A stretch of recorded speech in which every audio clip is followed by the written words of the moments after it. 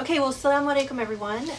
We have been just dealing with technology issues. So I always take that as a very positive sign that this is going to be an incredible halaqah tonight. That's usually when we have all kinds of what we call devil attacks and technology just goes haywire for no reason. But so alhamdulillah for that. So sorry to keep you waiting.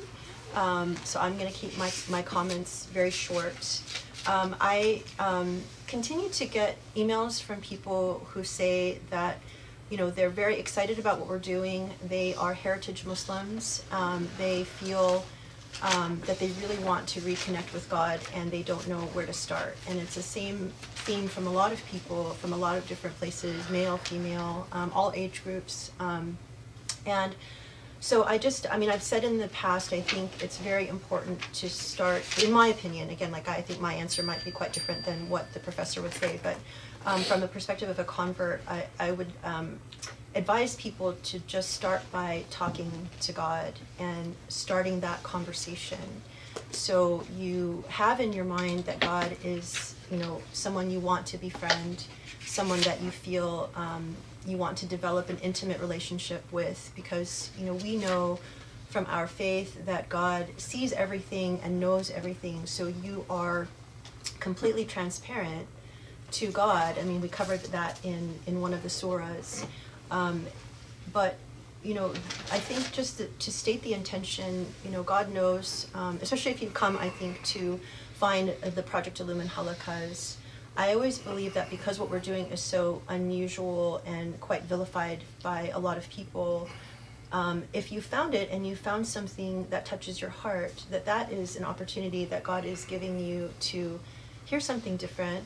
And I also tell people, when you start the conversation with God, to start paying attention to the signs, because I believe that God sends people signs in all different kinds of ways. And they're very personal, and they could be a feeling, they could be something that you see in your day that has some kind of synchronicity to something you've been thinking about, or praying about, or dreaming about. I think when you start opening your senses to the different ways that God can send you, feelings, messages, inspirations, that's very powerful. But more importantly, this act of conversion, especially if you're a heritage Muslim, and in many ways you're kind of going against the grain of what you have been taught, or what is familiar to you, I think it takes a lot of courage and a lot of bravery to prepare yourself to know that this is going to be a lonely journey. And it's okay, because really the only ones that matter on this journey, your personal journey, are you and God. And that's really it. And it doesn't matter if anyone else agrees or recognizes what you're doing, or, and I think that it's always nice on this convert journey. I mean, in my journey, you just by definition, you end up not really talking to anybody, because you figure out very quickly that nobody understands the path that you're going on. No one has the same kinds of issues, questions, problems, anxieties. And so by definition, it is already a very lonely path. But when you invite God on that path, you don't really need anyone else. But it's still a very unusual feeling, to feel like it's just kind of you. And that's okay. That's part of the challenge, and I think that's part of the test.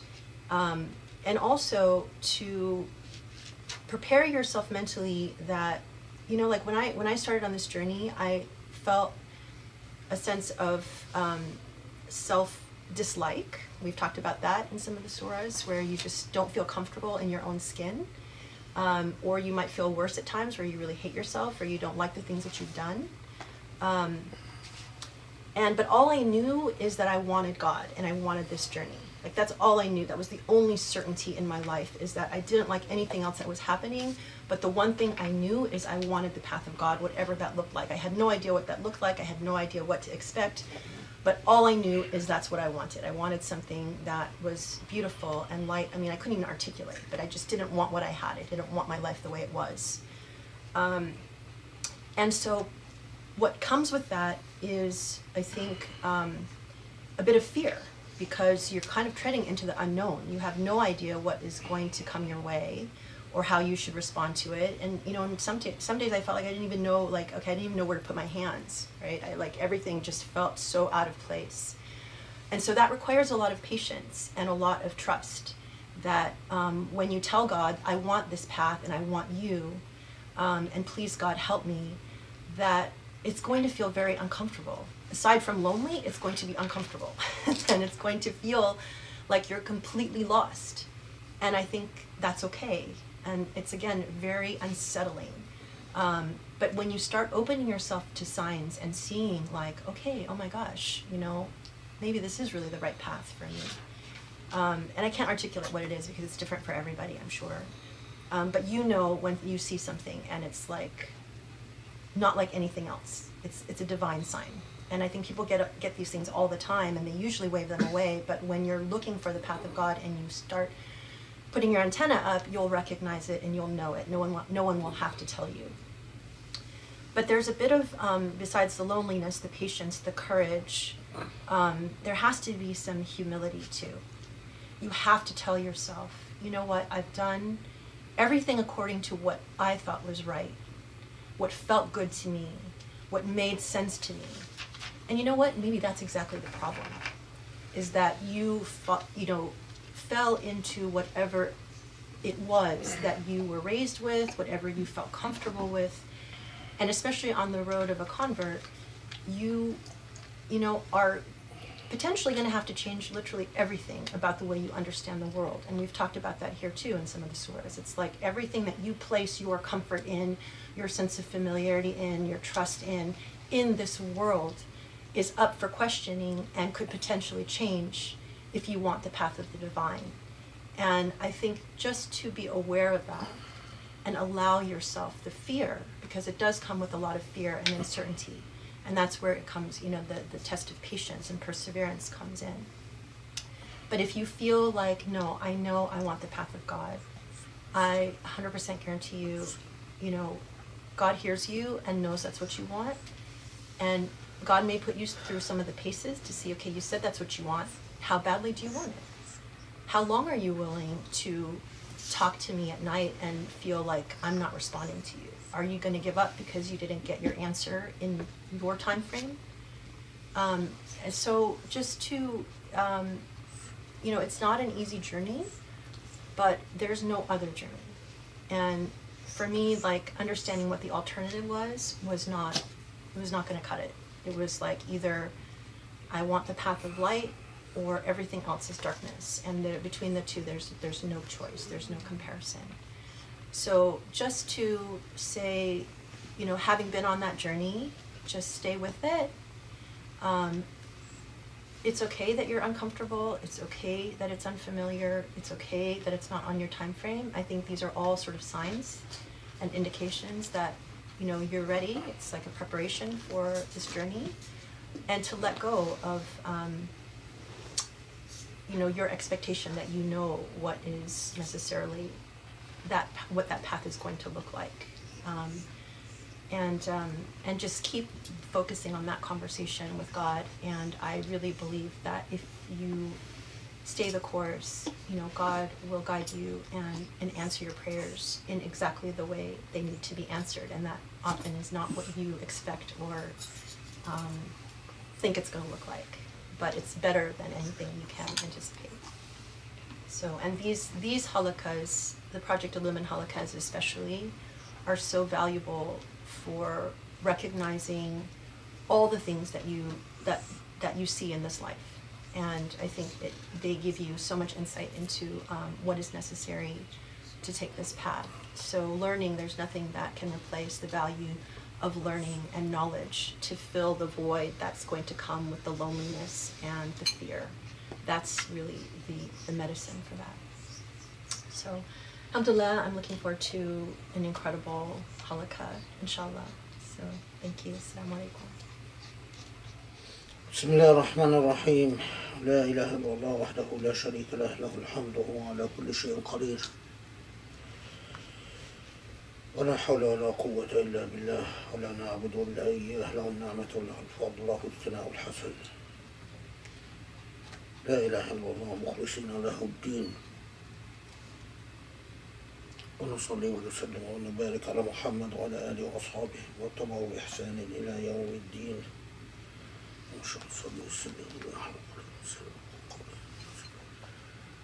Inshallah, tonight we'll talk about Surah Al-Najm, Surah number 53.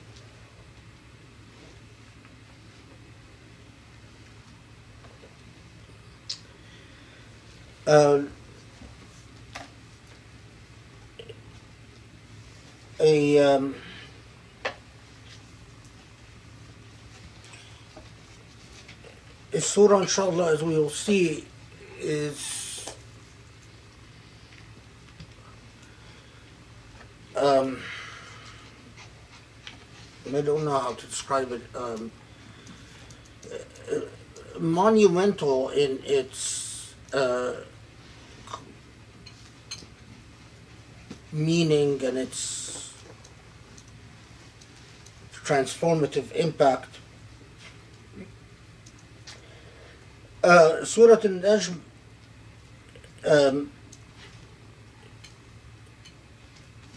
there is an initial issue that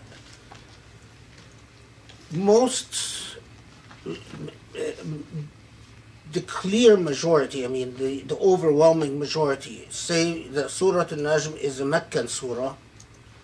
And that's fairly clear. There are a couple of reports from a few sources that say it's Medinan, that it was revealed in Medina. But these are not reliable, and I don't know too many people that have given much weight to that claim. So it's quite clear that it was revealed in Mecca. But what is less clear is when precisely was it revealed in Mecca. There are a large number of reports that say that Surah Al-Najm was revealed after Surah Al-Ikhlas.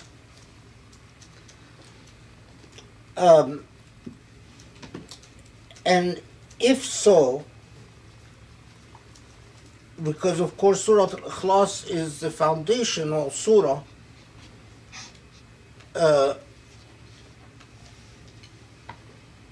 which is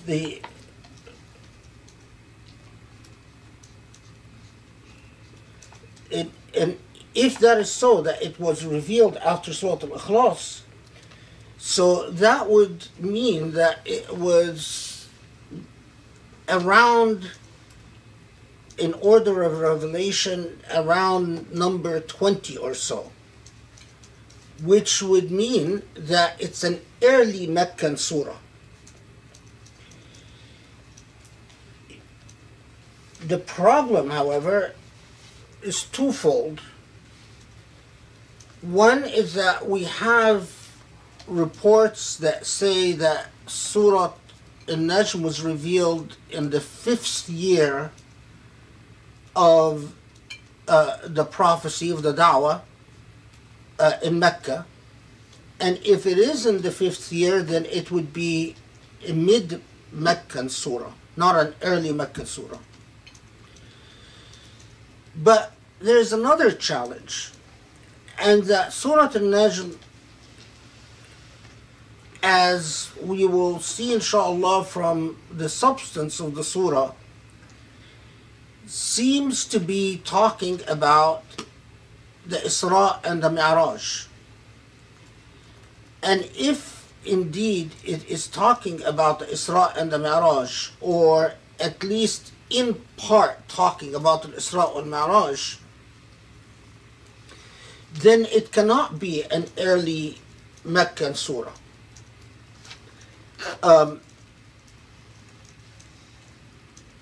The Isra and Mi'raj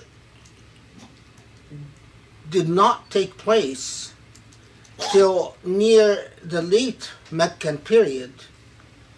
I mean, you could say early late or late middle, but definitely not in the first half, and not right in the middle of the Meccan period.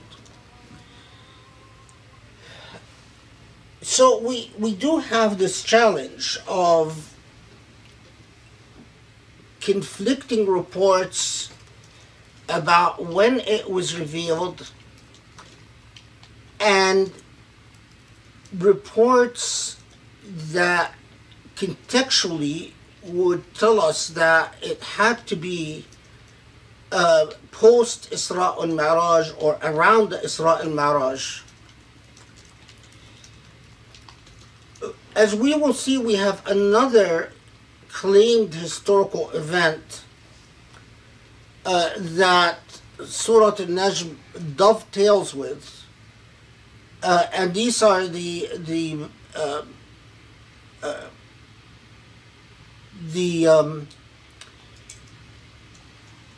what is often known as the Satanic Verses incident, or in English, in the Western world, they're often referred to as the Satanic Verses incident. In Islamic sources, they're known as the Al-Gharaniq, or Hadith Al-Gharaniq.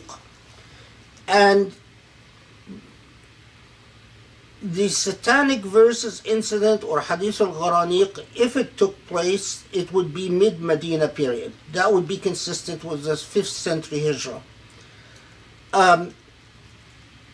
But it would not be consistent with the surah itself addressing the Isra al-Mi'raj, because that purportedly took place before the Isra al-Mi'raj.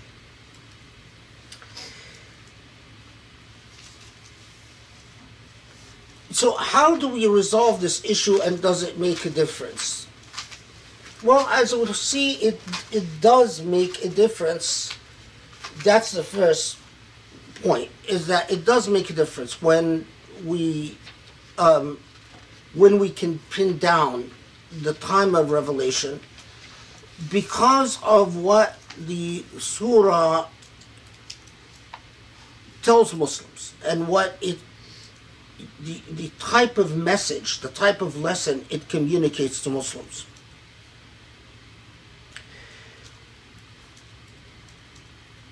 But how do we resolve this? Well, first, I think it is highly unlikely that it was revealed after Al-Ikhlas. It is highly unlikely that the order of revelation is in fact around 20 or so. And it is also highly unlikely that this surah was revealed around the 5th year Hijrah.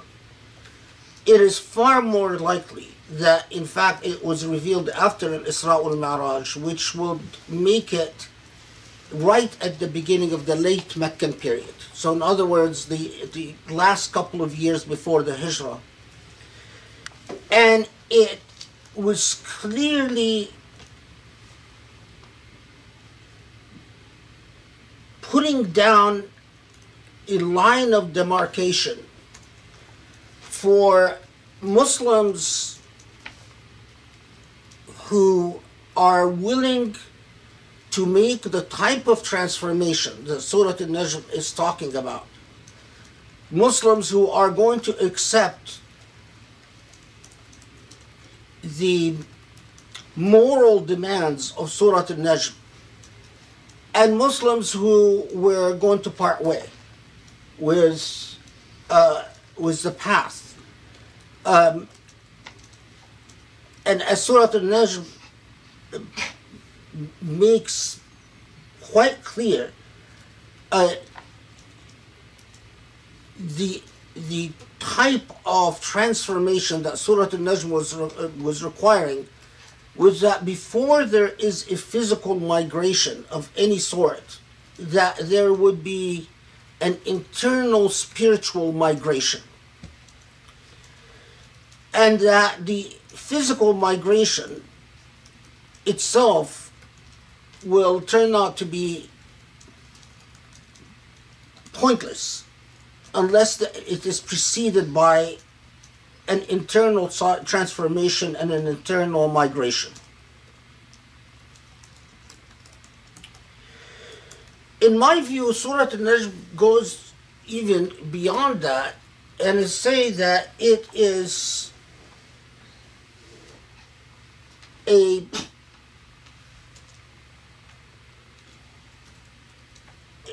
surah about the liberation of the self from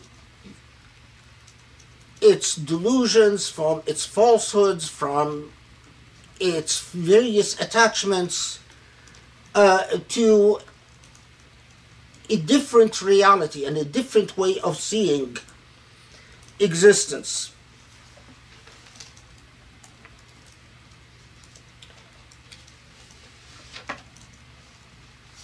At the beginning, I want to, before we delve into the surah, I want to explain a concept that, again, as we often find, is not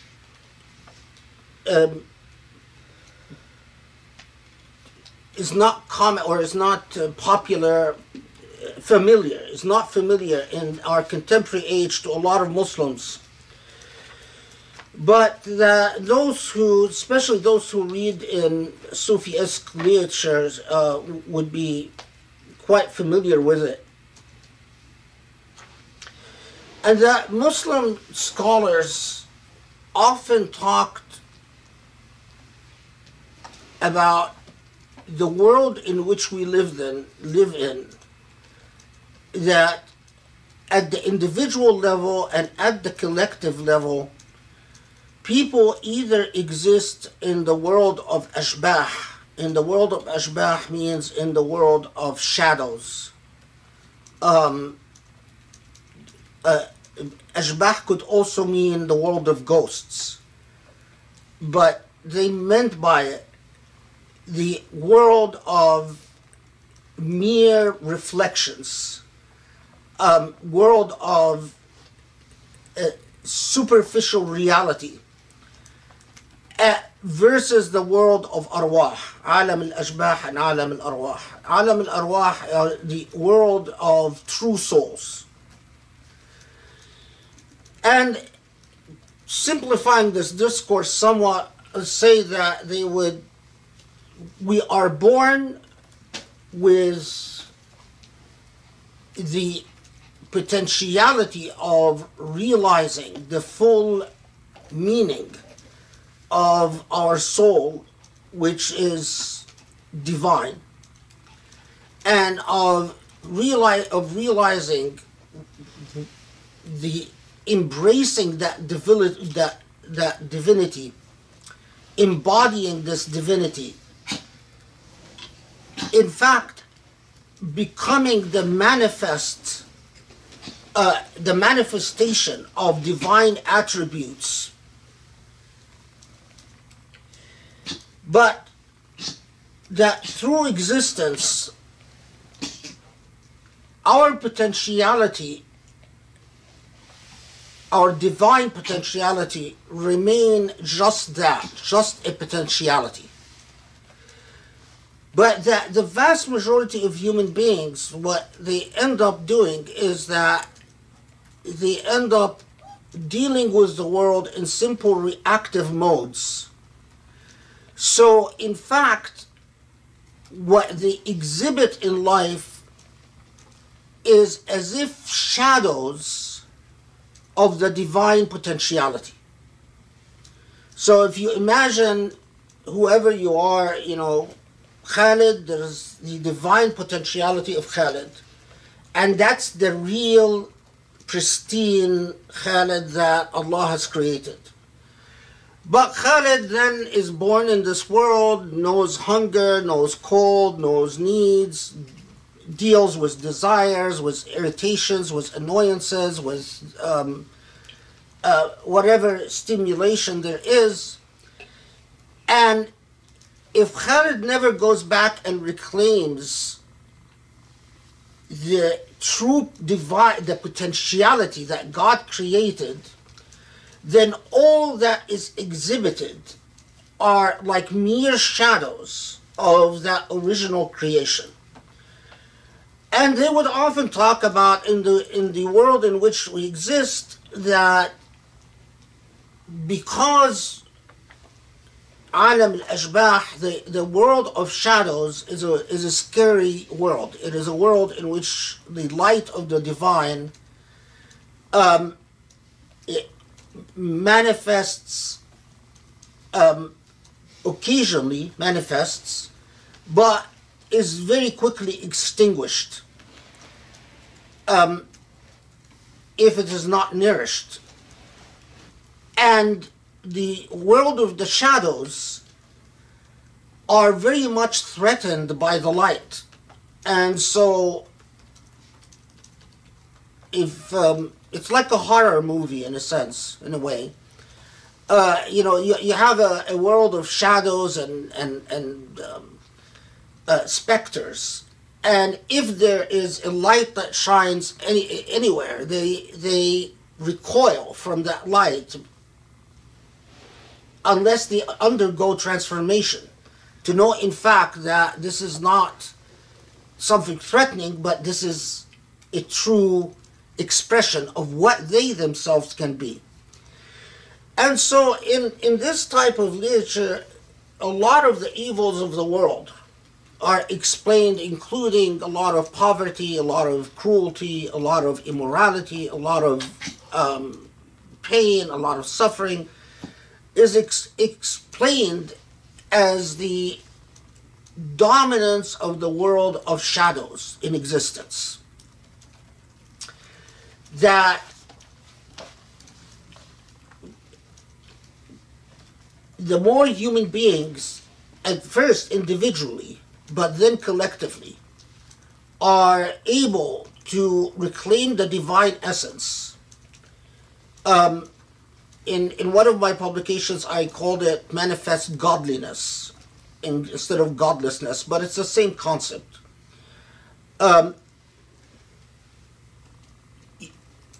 world of shadows is a world of smoke and mirrors. It's a world of impulses. It's a world of betrayal. It's a world of envy. It's a world of egos. It's a world of insecurity. It's a world in which people are constantly at each other's throats.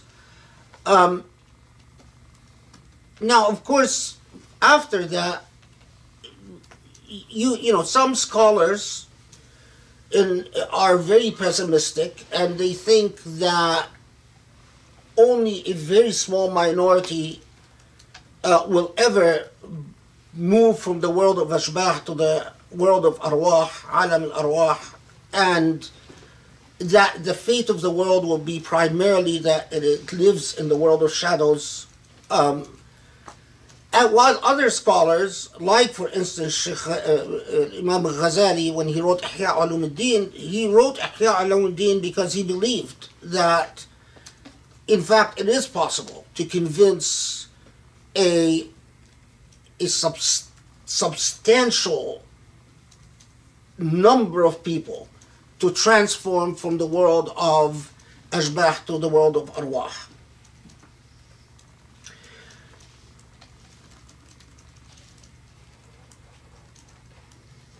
Now, why do I explain this?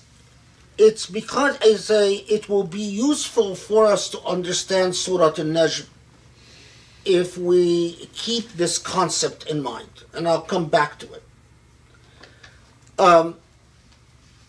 Because Surah Al-Najm was one of the surah that inspired this entire discourse about the world of shadows and the world of souls, and the reality in which human beings dwell, and to what extent are they successful in being true viceroys, true agents of the divine, khulafa'ullah. Because that's a very heavy charge. It's a very heavy responsibility. if you think of being a Khalifa, representing human beings, as a serious responsibility, well, just think of just being a Khalifa of God. That you, as an individual, you are Allah's Khalifa, and that you are representing the divine on this earth. And so this is a very big part of the Islamic tradition that, again, it's unfortunate that in modernity we find so many Muslims, there are plenty of Muslims in the modern age that will live and die and will never even be exposed to this material anymore.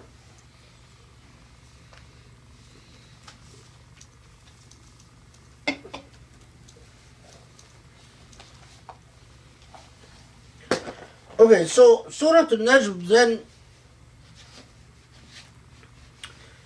starts literally as if constructing a painting, or perhaps in our modern age would say as if turning on a virtual reality movie. And it presents you with a series of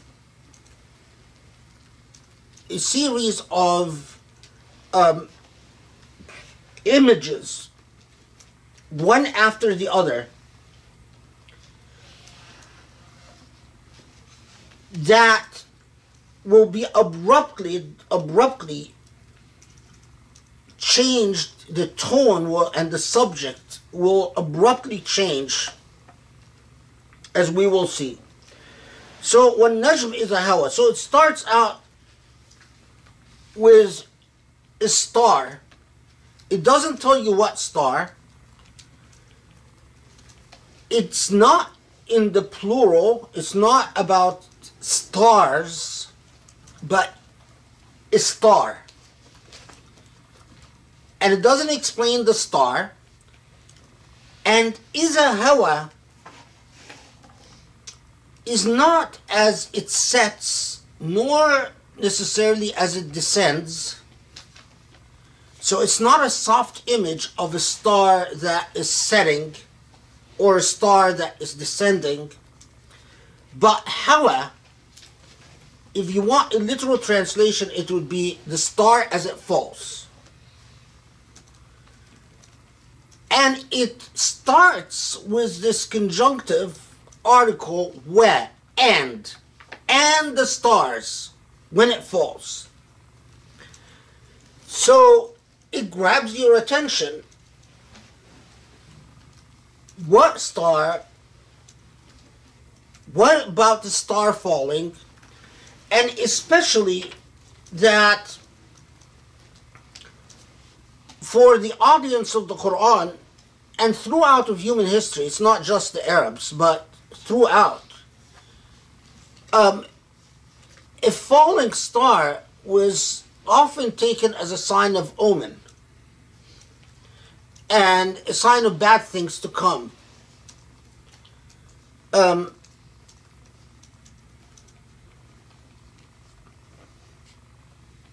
A shooting star is somewhat different from a falling star, because a shooting star is one that comes and goes, but a falling star is a star that is going to disappear, or so it appears from the heavens. So it's a strange oath. Allah is swearing by the fall of the star, or a falling star, a descending star, without explanation as to what star.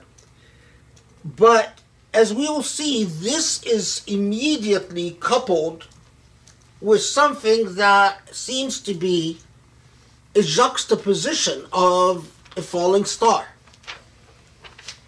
So, by the star, when it falls, صاحبكم ما ضل صاحبكم وما غوى. Who's your companion? Who's your friend?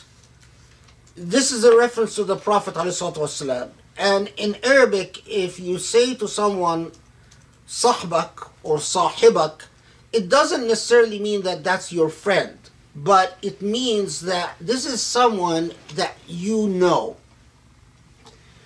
So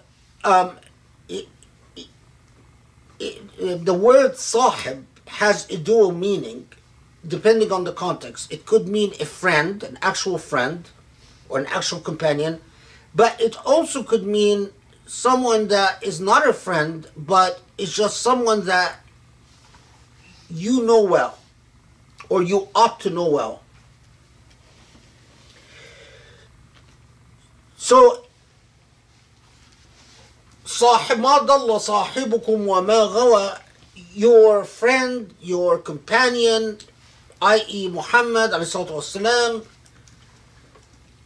has not strayed nor erred.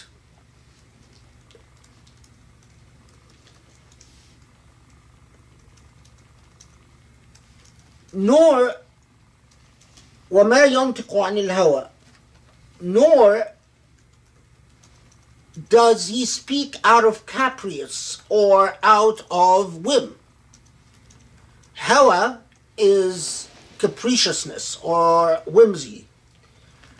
And so you're saying, it's like saying, you know that this is a man, you know this man, and you know that this man doesn't just shoot his mouth off and say nonsense. You might pretend not to know this man, you might claim to get amnesia about this man, but you know that this is a trustworthy man, an honest man, who has lived among you for 40 years, and you know him quite well, and so you know that when I tell you that this man doesn't speak out of whim, but also this man has not strayed or erred. There is no mistake here.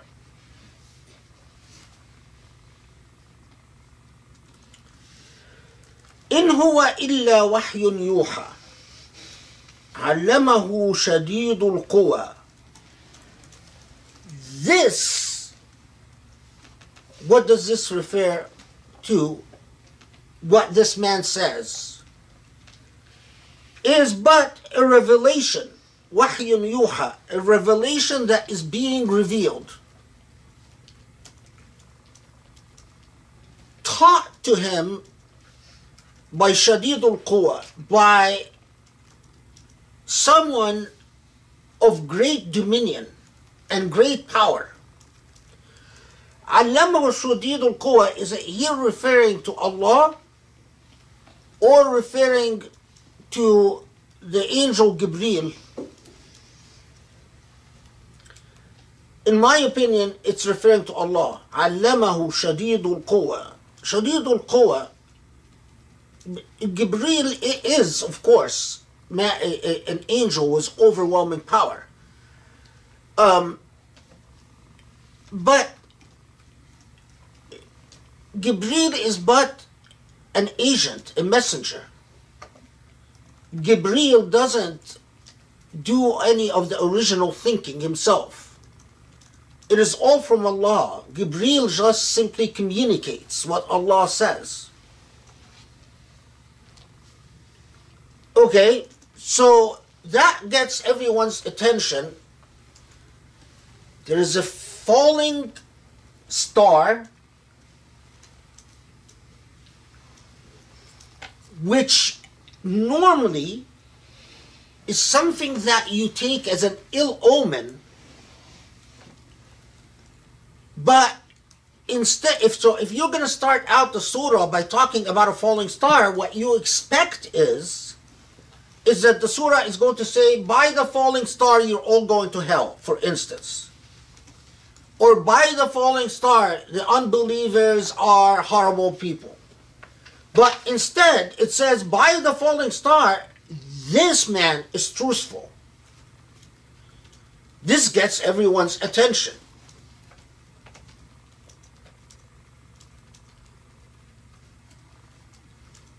Because it immediately puts you on notice that there is something coming, or what they call jawab al-qasam, is going to be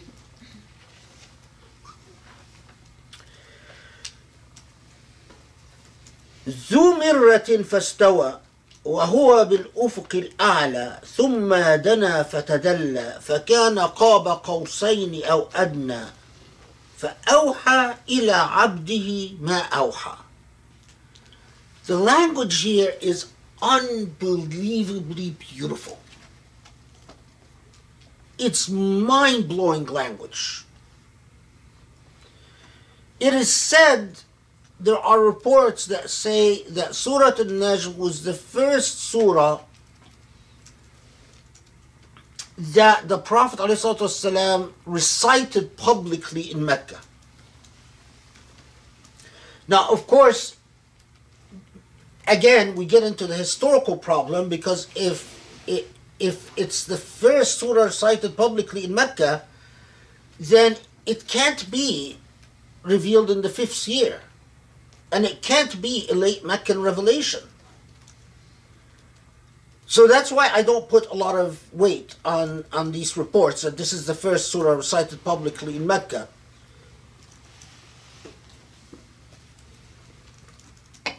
But I think that the reciting of Surah Al-Najm in Mecca was such an event that a lot of people believed it was the first surah recited in Mecca.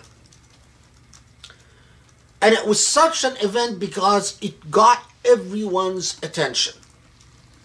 The language of the surah got people's attention. ذو مرة فاستوى.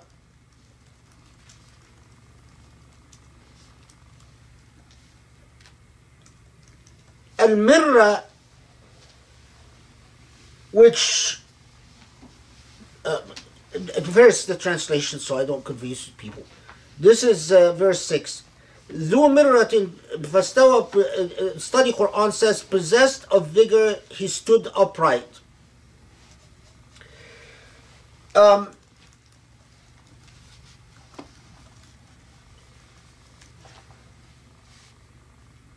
Mirra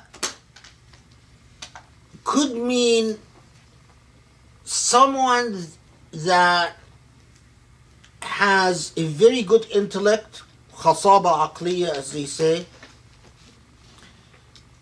It could mean that someone who has a great deal of rationality and is very dignified. And it could mean also someone who is very beautiful.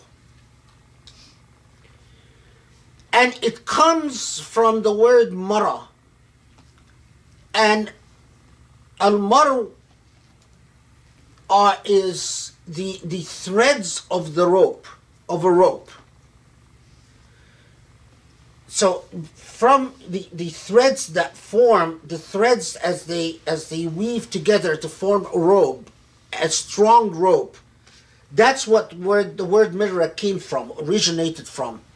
But it came to be used to mean someone of sound intellect or a beautiful intellect or beautiful physical appearance.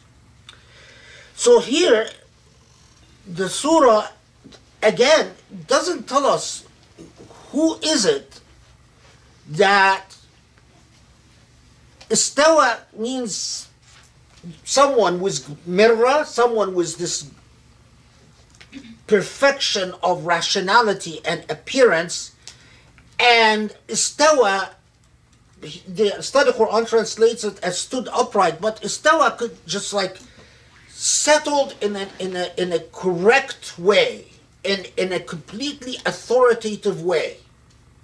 So when we say istawa ala al-arsh, that Allah subhanahu wa ta'ala istawa al-arsh, it means not that Allah stood upright on the throne, but it means that Allah settled on a throne in a completely authoritative way. So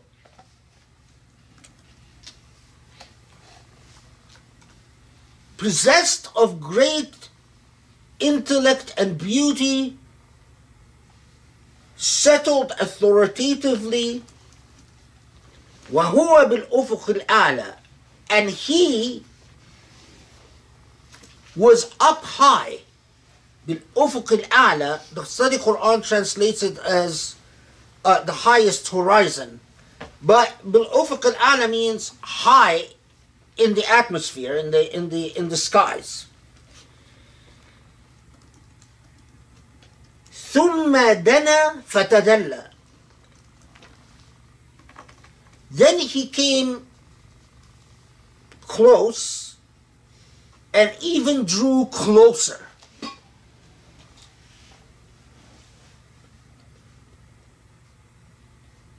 And at that point, well, then until فَكَانَ قَابَ قَوْسَيْنِ أَوْ أَدْنَى, at that point, that object of description has become very close, mere feet away. And at that point, فَأَوْحَى إِلَى عَبْدِهِ مَا أَوْحَى. And at that point, then he revealed to his servant what he revealed. So the image that has been constructed in your mind, someone who's been taught by only the most monumental power, and then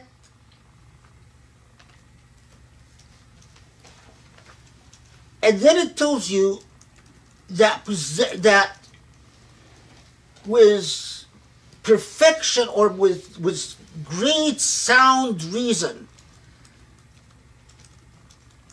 settled authoritatively in a place, doesn't tell you exactly where, other than it's not in your world, it's up in the horizon, or up in the heavens, up in the skies.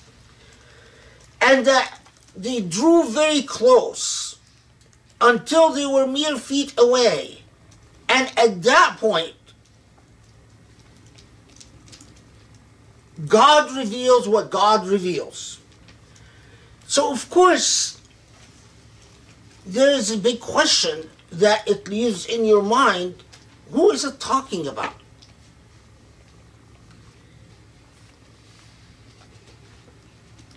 Islamic sources have a long discussion as to who is it that was of great power and settled on the horizon and drew closer. Is it talking about Gabriel? And is it talking about the Prophet and Gabriel meeting and coming very close to one another? And then Allah revealing to the Prophet through Gabriel? Or is it talking about, so is it Gabriel and the Prophet, or is it talking about God and the Prophet?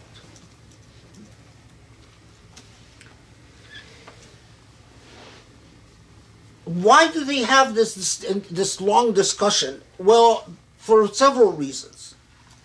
Islamic sources say that the Prophet ﷺ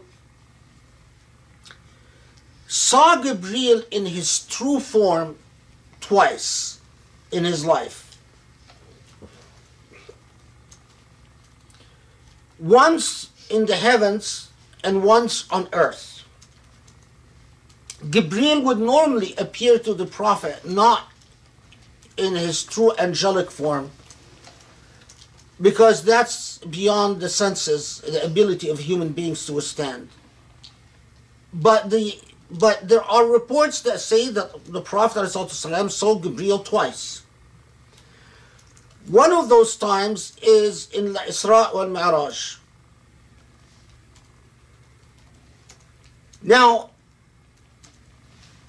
there are fascinating reports about whether the Prophet ﷺ saw God, God's self. And what makes these traditions fascinating is that the Prophet reportedly is asked several times whether during the Isra and Mi'raj whether he saw God. And reportedly the Prophet says, "What I saw was light." No one can see God in God's true image. But what the Prophet says is, "What I saw is light." In one report, it's light, and I saw a river, and after the river I saw a light. In another report, I saw light.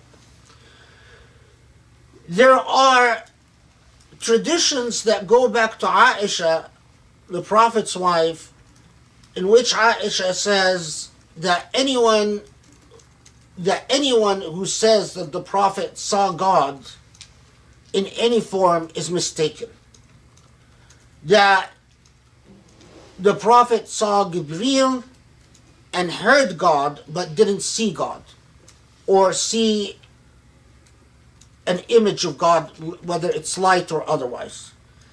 And then there's long discussions about these reports and, the usual scholarly debate that goes on about what Aisha said and what Abu Hurairah said and what Ali said and what Uthman said, and it's a long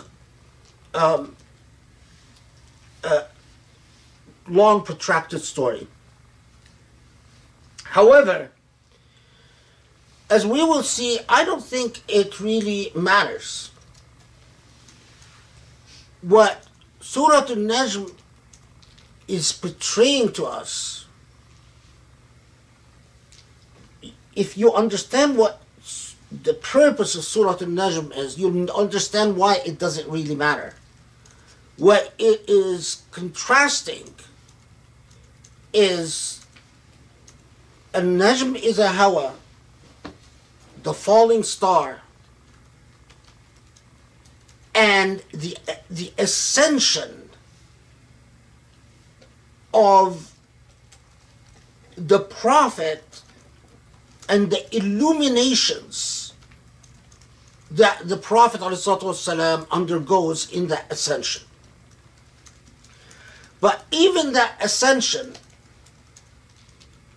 is to teach us a point. So as the Prophet ﷺ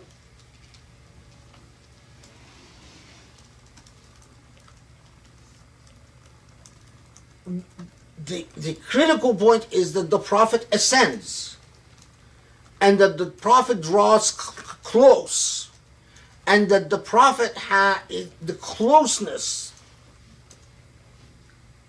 through which by which the Prophet draws, the Prophet then reveals a revelation, a sure thing, a truthful thing, a solid thing, as we will see.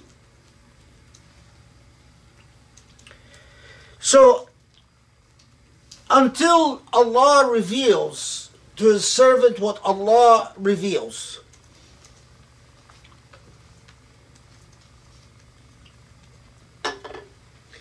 and the comment about this is ما كذب الفؤاد وما رأى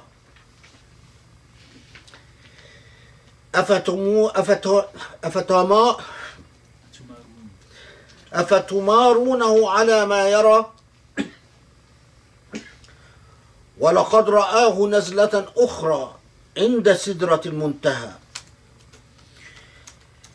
عندها جنة المأوى إذ يغشى السدرة ما يغشى. So, وما كذب الفؤاد وما رأى. The heart did not lie. Now some point to this and say, see, this means that the ascension of the Prophet ﷺ was not necessarily physical, but it was by the heart. I don't think it makes a difference, and I'll tell you why in a second. The heart did not lie as to what it saw. And أفتمارونه على ما يرى, how can you possibly dispute with him what he in fact says he saw? Because indeed,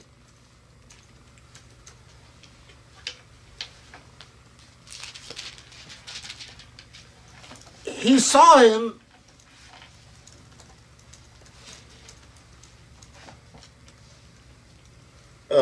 where was I? وَلَقَدْ رَآهُ نَزْلَةً أُخْرَى عِنْدَ سِدْرَةِ الْمُنْتَهَى. So, because, and indeed, he saw him truly again in the Sidrat al-Muntaha. I'll explain Sidrat al-Muntaha in an instant. But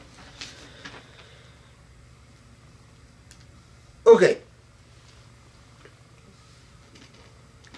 17, it says, وَمَا زَاغَ الْبَصَرُ وَمَا طَغَى.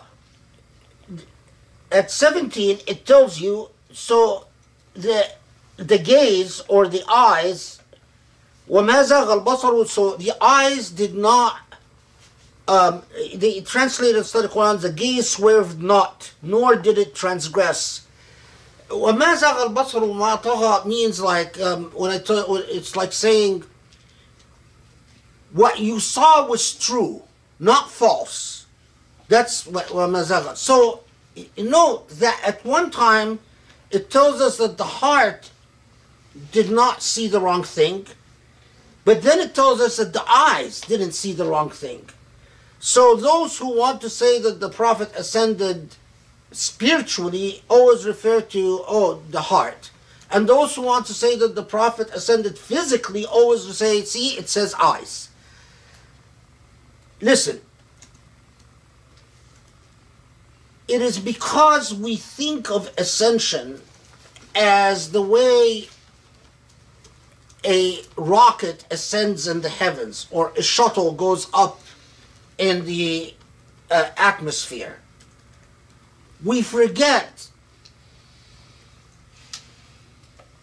that our entire universe is made of dimensions. And we forget that you don't need to go from one reality to another to actually ascend in the skies for X number of hours or X number of years or whatever. So when we talk about the ascension of the Prophet ﷺ, physically or spiritually, it's not a matter of, it's not like us going to the moon or us sending a shuttle to Mars. That level of reality, you're talking about the bending of time and space and dimensions. And that can be done in an instant. And a body that is but absent for a part of a second in our world, in a different world, could be absent for a full year. It just requires a little bit of imagination and understanding of maybe just and interestingly, not the imaginations of science fiction writers, but of physicists, and the things they write about dimensions and time travel and space travel and all this very interesting stuff. Anyway, okay, so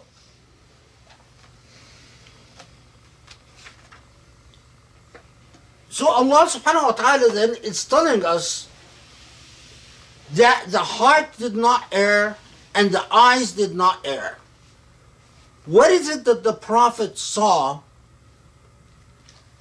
Well, on the one hand, Surah Al-Najm definitely communicates that what the Prophet ﷺ saw is the truth. And what the Prophet saw is something monumental. But it maintains a level of ambiguity. So when it talks about Sidrat al-Muntaha, let's see how they translated this. They translated it as the Garden of the Refuge.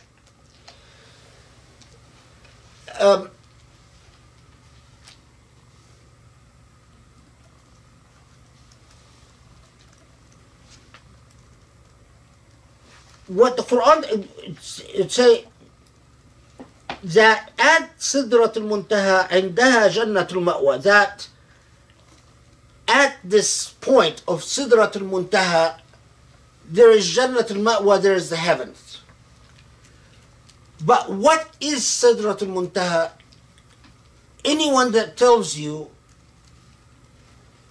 it's a speculation.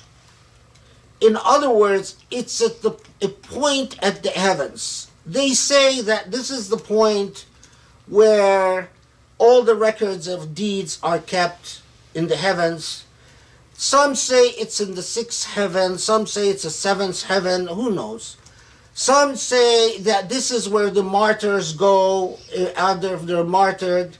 Some say that this is at Sidrat al-Muntaha is a beautiful tree with leaves that are huge like the ears of an elephant. I mean, you read these all the materials and reports.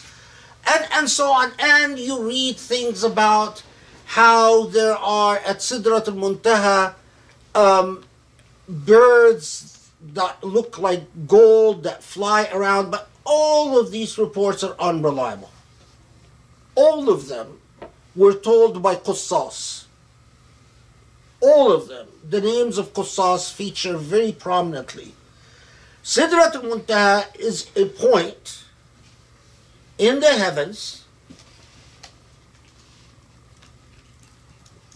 that Allah tells us is of great significance because Jannat al-Ma'wa is heaven of reward, or the heaven of is located.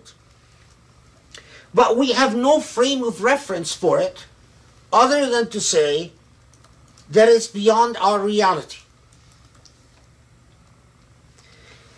So the Prophet ﷺ was taken beyond your reality, and what he saw, he did see for sure, and you have a choice.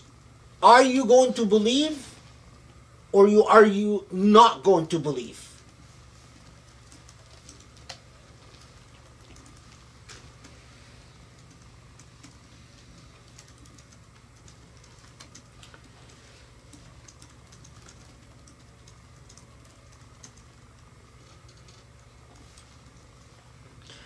وَلَقَدْ رَأَى مِنْ آيَاتِ رَبِّهِ الْكُبْرَى. And Allah completes this section by saying, and this is one of the great ayat, one of the great signs or manifestations of your Lord. So this is the opening salvo of Surah Al-Najm. A falling star, a prophet traveling in a reality that we're not aware of, in the heavens, in certitude, with the language connoting a remarkable nearness to divinity. Something that is solid and something that is sure. And that there's no falsehood and no trickery. And that this is among the great manifestations of the divine.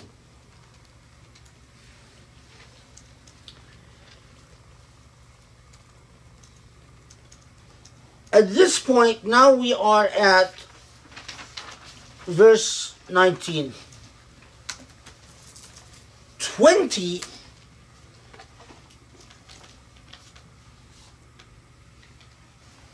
does a 180, turns very suddenly and starts talking about a very different reality.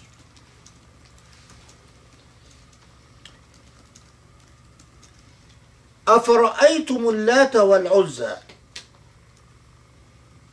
Have you seen this Lat and this Al-Uzza? ومناة الثالثة الأخرى, and Manat the third, this other.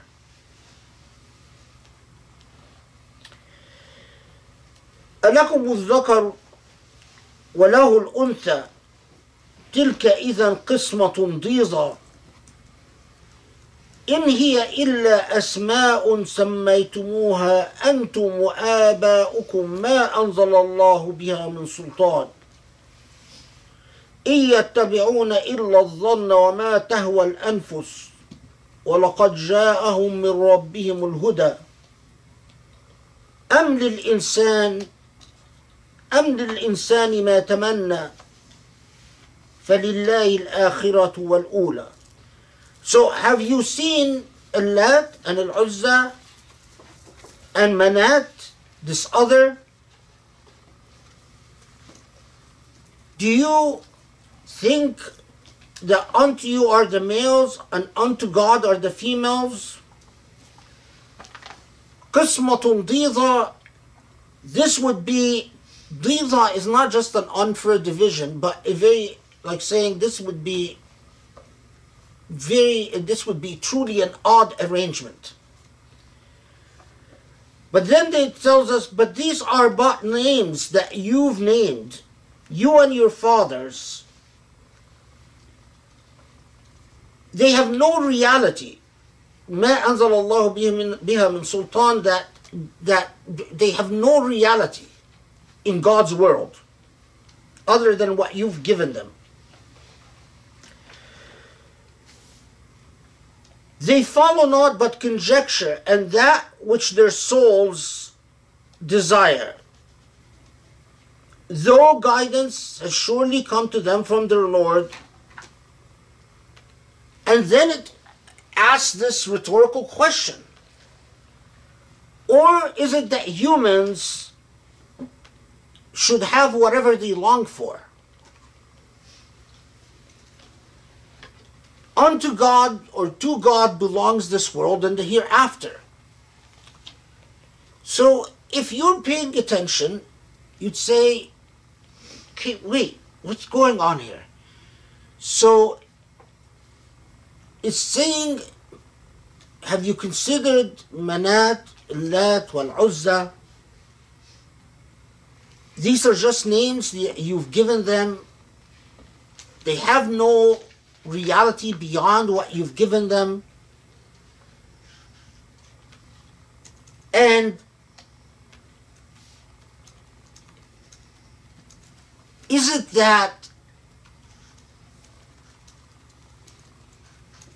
should human beings just live according to their whims? The clear implication is that Al-Lat and Al-Manat, Al-Uzza are products of whimsies, or whim, or capriciousness. Well, Al-Lat and Manat Al-Uzza were the names that of idols worshipped in Arabia. What's important to know is that these idols were not our typical image of idols. In other words, they were not statues that people would build and worship. But rather, they were like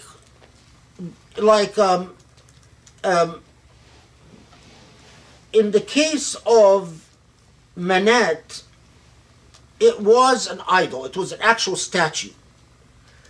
But in the case of Al-Lat wal-Uzza, one of them was a grave site and a shrine built around the grave site. Another was more like a tree and a structure built around a tree. The tree was purported to be possessed by demons and have demons living in the tree complex and stuff like that. But anyway. But the important thing is that they were not necessarily, it's not that these people believed that the tree was a god. And they didn't believe that the gravesite was a gravesite for a god. And they didn't even necessarily believe that the statue of Manat, well, they did believe that Manat was a goddess, but that what we call idol worship was often a practice of believing in superstition, that if you pay X amount of money or if you do certain rituals at certain sites, what you will get is good luck and good fortune. It had nothing to do with the hereafter. It had nothing to do with accountability. It had nothing to do with morals. It was all about the here and now and about doing things that would move the forces of the cosmos to maximize your chances of success in the here and now.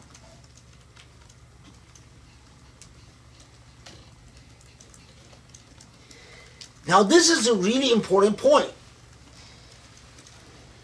because we are not necessarily talking about God worship. We are talking about systems of belief and superstition and psychology.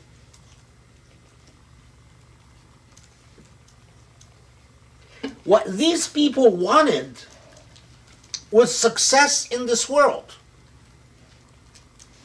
They wanted success in their commerce. They wanted success in their marriages.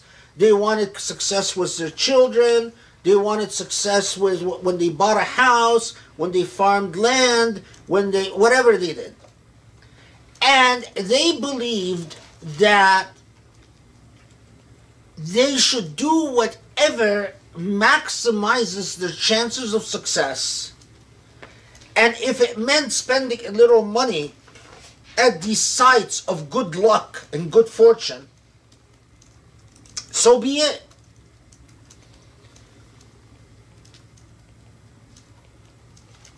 It was not about a God-centered religion or a religion centered on gods. And part of the frivolity of this was a loose belief that if there are angels, and these people in the desert would often see things that they would describe as jinn. So you see supernatural events, paranormal things, or things he couldn't explain. And they were scared of jinn. They were terrified of what jinn could do to them. And they were often, a lot of the things they did at the shrines were to seek protection from jinn. But when it came to angels, they didn't know what to do about angels.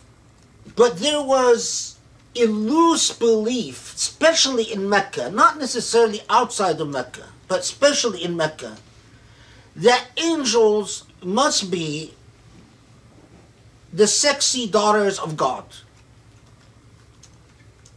And often in poetry, these daughters would be described in very voluptuous terms. They're always naked, or wearing transparent stuff, and they're always running around, giggling and bathing and laughing. So it was a form of eroticizing the divine, as if the divine was simply just keeping a harem of daughters. And the Quran is stripping away at these various systems of belief and says, so if God has offspring, God is going to just create daughters for erotic imagery? What's wrong with you? That's what effectively the Quran is saying. What's wrong with you? When it says تلك إذا قسمة ضيزى, like this is an absurd division because of the implication that God only has female daughters to maintain an erotic type of harem. But of course, we know that the Quran rejects God having offspring, period.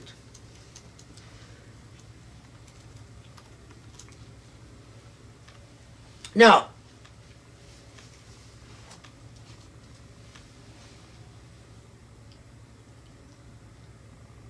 but when the Quran says,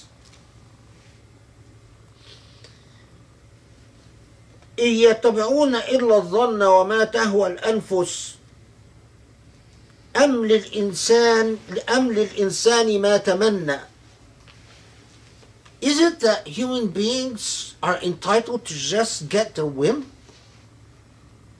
It makes you pause and say, so what is it explicitly referencing here? These idols, Allat wa Manat wal Uzza, and as we will see in a second, the fourth idol, Shara, is inside of all human beings.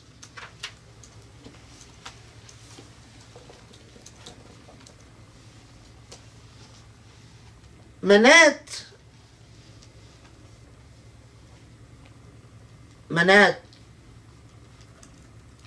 is often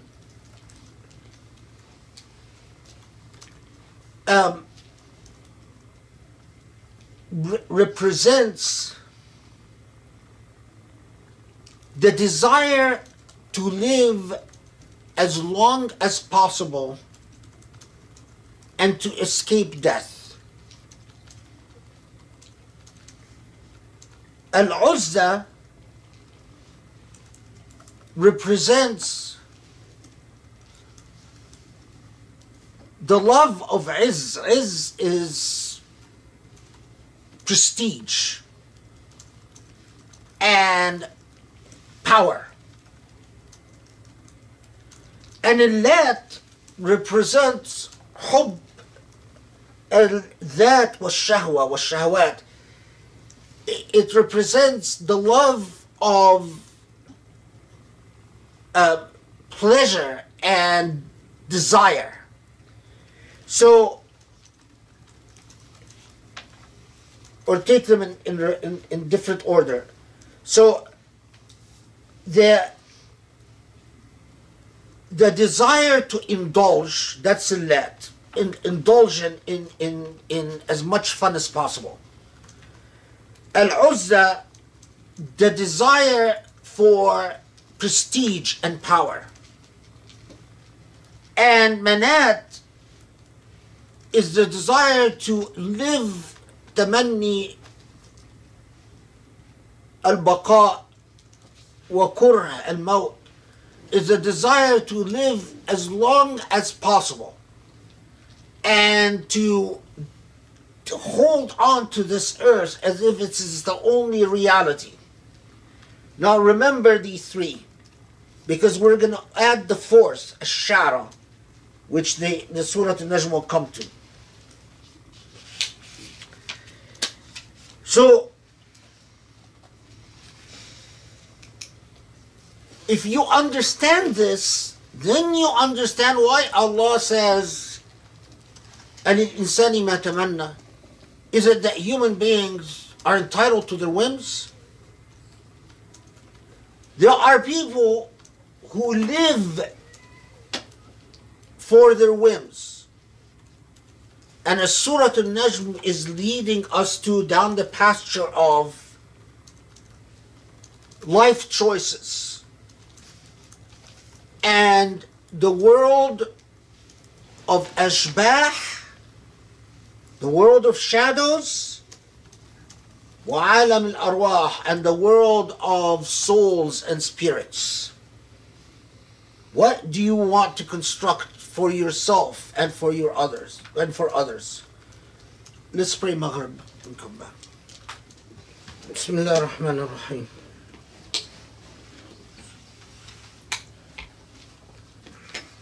So just so in Arabic the parallels are Allat is حب الذات والشهوات, والعزى is حب العز والجاه والرئاسة, ومنات التمني اللقاء وكراهية تمني البقاء وكراهية لقاء الله. Okay, so we said that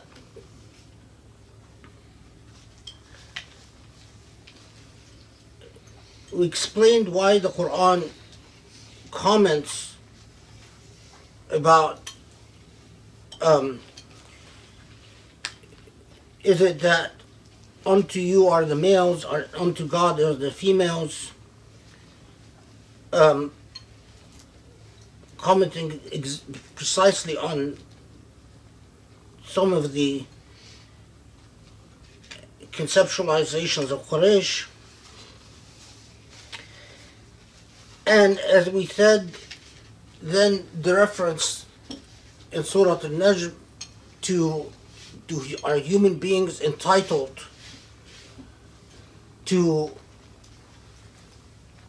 the products of their whims. And then وكم من ملك في السماوات وفي السماوات لا تغني شفاعتهم شيئا إلا من بعد أن يأذن الله لمن يشاء ويرضى. This is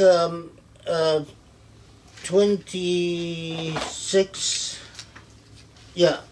And how many an angel is there in heavens whose intercessions avails not, save what God grants leave unto whomsoever God wills, and unto the one with whom God is content. As we'll see, this will turn out to have some significance. I mean, the meaning is obvious that you're not going to get the intercession of angels or anyone else unless God wills. But we'll see why this will turn out to actually be an interesting reference in Surah Al-Najm in a second. إن الذين لا يؤمنون بالآخرة ليسمون الملائكة تسمية الأنثى, that those the unbelievers give angels women's names, and we've talked about that. And then Allah comments on this, ما لهم به من علم إن يتبعون إلا الظن وإن الظن لا يغني من الحق شيئا. So this is now 28, which is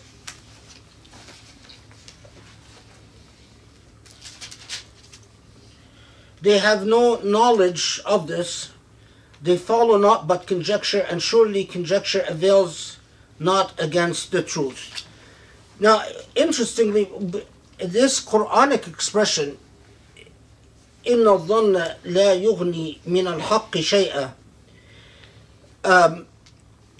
the impact of that Quranic expression far transcended this context. It actually became a maxim in law, and that if certitude is established, conjecture or probability of belief is not enough to overcome certitude.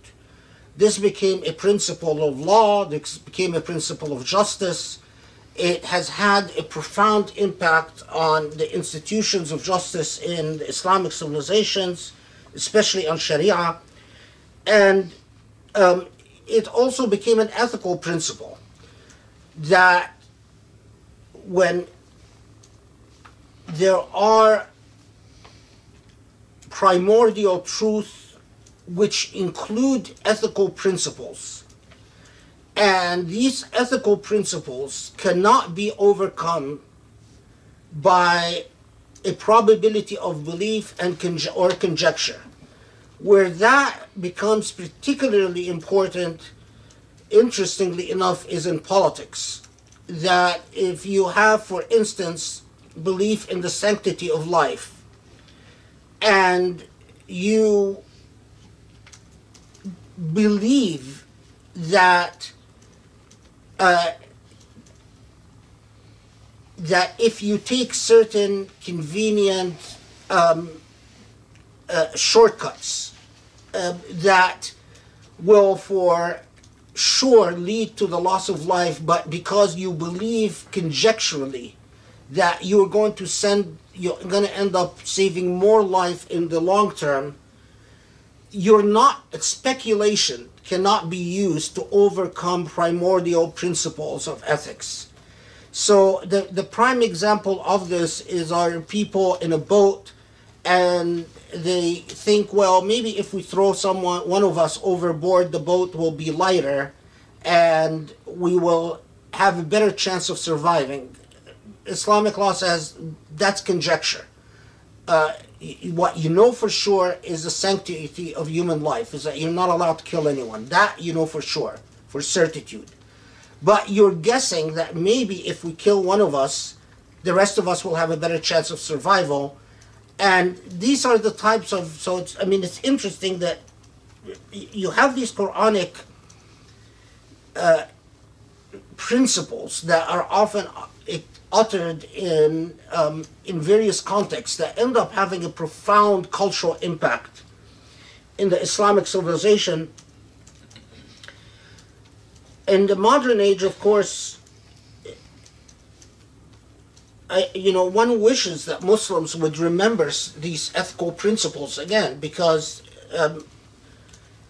authoritarianism and despotism is built on conjectural belief that, we should jail people just so in case they might destabilize, just in case that may destabilize society, or we should oppress people just in case it might lead to wrong ideas, or, but if so much of the Quran goes against the grain of that, if only Muslims would remember their own tradition. Okay, إن الظن لا يغني من الحق شيئا, that conjecture cannot overcome truth or certitude. فاعرض عن من تولى عن ذكرنا ولم يرد إلا الحياة الدنيا ذلك مبلغهم من العلم إن ربك هو أعلم بمن ضل عن سبيله وهو أعلم بمن اهتدى. So at this point, this is now 29 and 30.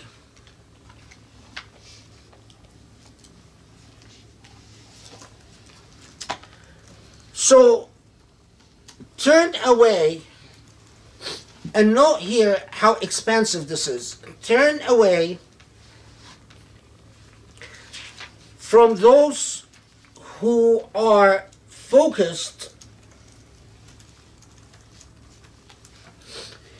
turn away from those who are themselves turned away from our remembrance, and dhikrina. Turn away from those who do not want our dhikr. They don't want to remember us. And turn away from those who want nothing but life on this earth. ذَلِكَ مَبْلَغُهُم مِّنَ الْعِلْمِ. Another phrase that had an enormous impact on the Islamic civilization. This is the extent of their knowledge. It's like saying, listen, you look at this world, now start putting the surah together. There is the star that descends, that crumbles, that falls, the falling star. There's the prophet that ascends to the nearness of the divine, to certitude. Now, with that prophet that ascends, who has this incredible experience of knowing or seeing that experiencing the divine in ways, contrast that to these things, Al-Lat wal-Uzza and Manat. And Al-Lat wal-Uzza and Manat, these base desires, desire of power, desire of prestige, desire of ego, desire for pleasures,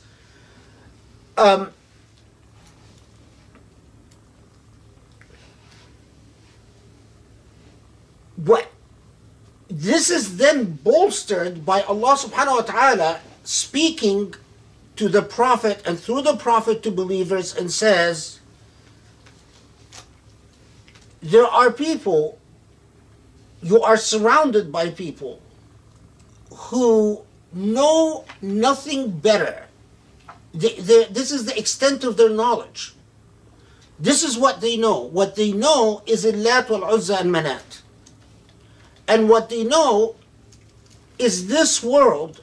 They have no conception of a reality, of an ascendant reality, a reality of certitude, the certitudes of the divine. And all they can think of is their life on this earth. And all they want is life on this earth. They have no patience for our dhikr. Their connection to the divine is weak, if not existent. And remember that through your experience, you have a certitude of the divine. These people live with conjecture. What is the conjecture? The conjecture is their own whims. I feel, I want, so I take. Now, here, Muslim scholars often talk about, in the same context of Alam al-Arwah wa Alam al-Ashbah, the world of shadows and the world of souls, that there are khawatir nafsaniyya and khawatir qalbiyya. Instincts, what you tell yourself. Khawatir nafsaniya are the impulses that come from nothing more than base feelings. What makes me feel good, what doesn't make me feel good. What we call often utility. Al-Khawatir al-Qalbiyya are themselves reactions to a different type of feelings. These are feelings of primordial truth. So, what love of a mother to her child are khawatir qalbiyya, not nafsaniyya. It is ingrained in a truth. Your desire to companionship is khawatir qalbiyya, not khawatir nafsaniyya. Because Allah created people in azwaj, لِتَسْكُنُوا إِلَيْهَا. Your conscience telling you you should seek knowledge, that's khawatir qalbiyya, not nafsaniyya. Your conscience telling you you should get up and pray and remember God and be grateful, that's khawatir qalbiyya, not nafsaniyya. Your conscience telling you take care of your neighbor and don't betray your neighbor, don't betray your friend, don't backbite your friend, is khawatir qalbiyya, not khawatir nafsaniyya. Are emotions a product of an ethical principle, or are they amoral? Emotions, feelings that don't have a morality. That's the main distinction between khawatir qalbiyya and khawatir nafsaniyya. When they are amoral, they're nafsaniyya. When they are founded in morality, they are qalbiyya. So, when the Quran asks that question, الْإِنسَانُ مَا تَمَنَّى, are people entitled to their whims?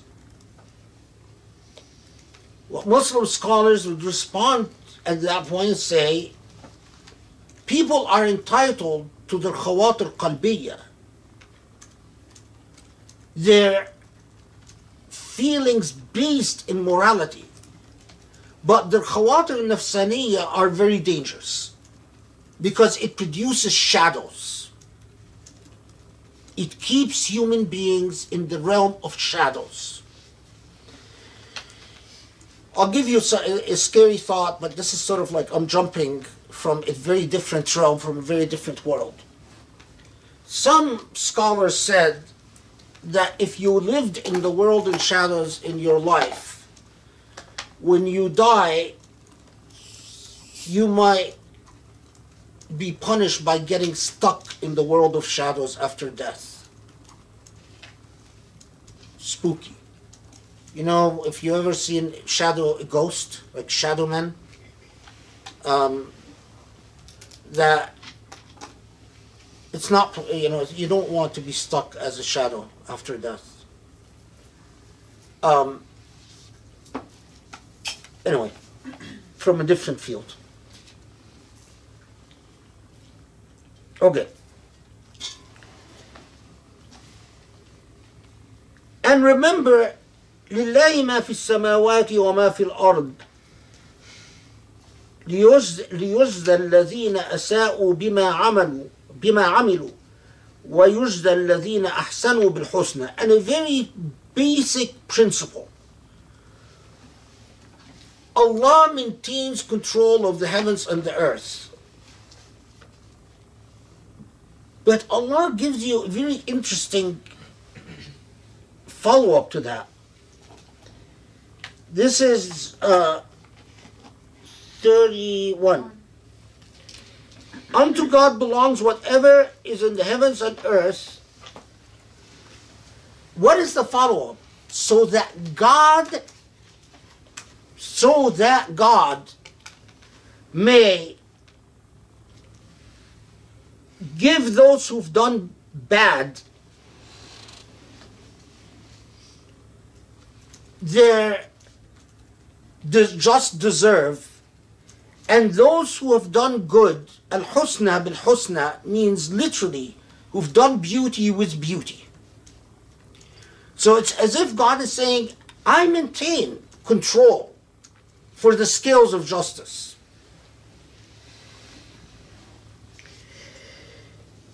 Okay, and then at this point in Surah Al-Najm comes a statement that will take a lot of thought and writing. الذين يجتنبون كبائر الإثم والفواحش إلا اللمم إن ربك واسع المغفرة وهو أعلم بكم إذ أنشأكم من الأرض وإذ أنتم أجنة في بطون أمهاتكم فلا تزكوا أنفسكم هو أعلم بمن اتقى.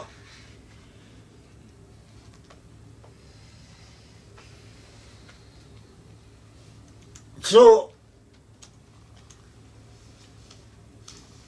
those who avoid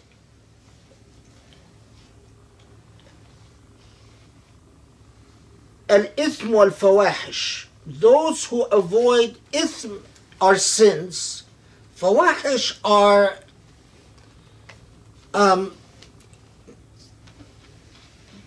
grievous sins, they are indecent sins, indecencies. Save al-lamam, and we'll talk about what al-lamam means in a second.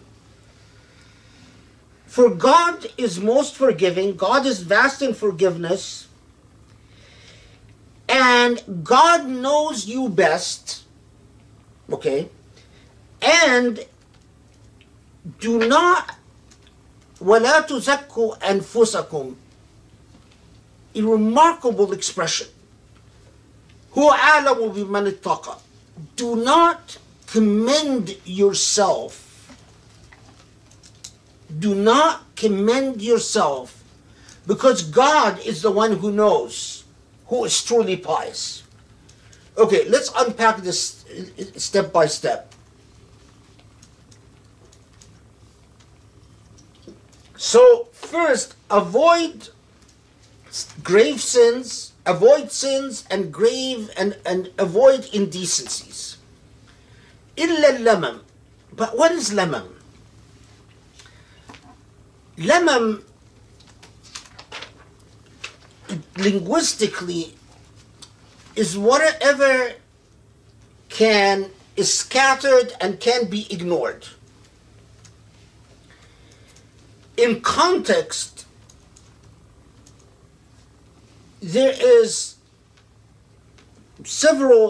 are several schools of thought, if you will. Some said al-lamam means whatever you've done in the past, but you have repented and do no more. So al-lamam is what is distant in your past, but you've repented and do not do anymore. Others said al-lamam are minor infractions that do not impeach your moral credibility as a human being, but that are a product of your weakness. But they're minor infractions. They're not the major sins. They're not like not praying or not fasting or fornication or adultery or so on. Others said al-lamam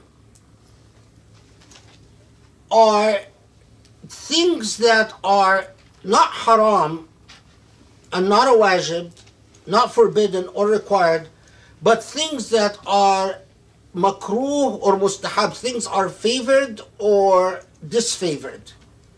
So if you do what God has not forbidden but what God has disfavored, but you stick to the big items, like you stick to haram and halal, but that there's a good chance that God will forgive you. In my view, and it's a view of many, by the way, that al-lamam are al-lamam are anything other than the major sins that al-kaba'ir, which is like not praying or not fasting or murder or adultery or fornication. These are all kaba'ir. These are major sins. But al-lamam are sins that you fall into occasionally, but that when you remember, you repent from. if you stubbornly insist on committing the same sin again and again and again, then it can no longer be considered lamam.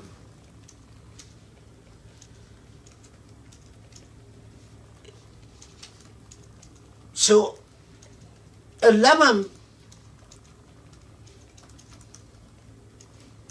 would mean what you fall into inadvertently or because of occasional weakness, but you do your best to fix.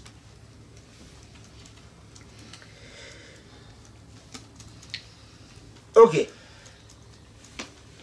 Now, why? Allah reminds us that I know you're weak.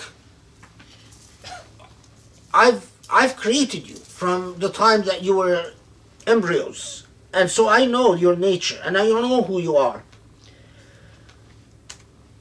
But Allah gives us a remarkable insight into what causes people to either become in the camp of al-fawahish, al-ithm wal-fawahish, or in the camp of lamam.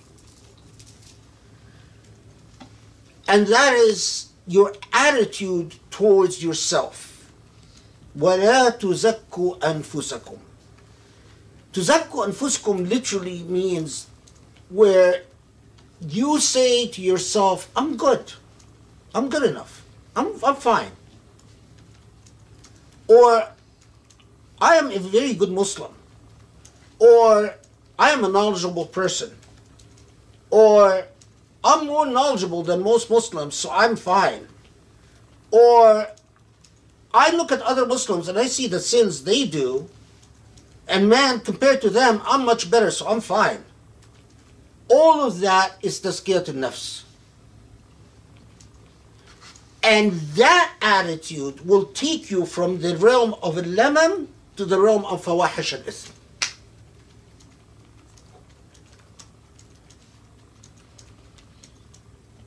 Because you're committing the gravest sin of all. You're taking God for granted.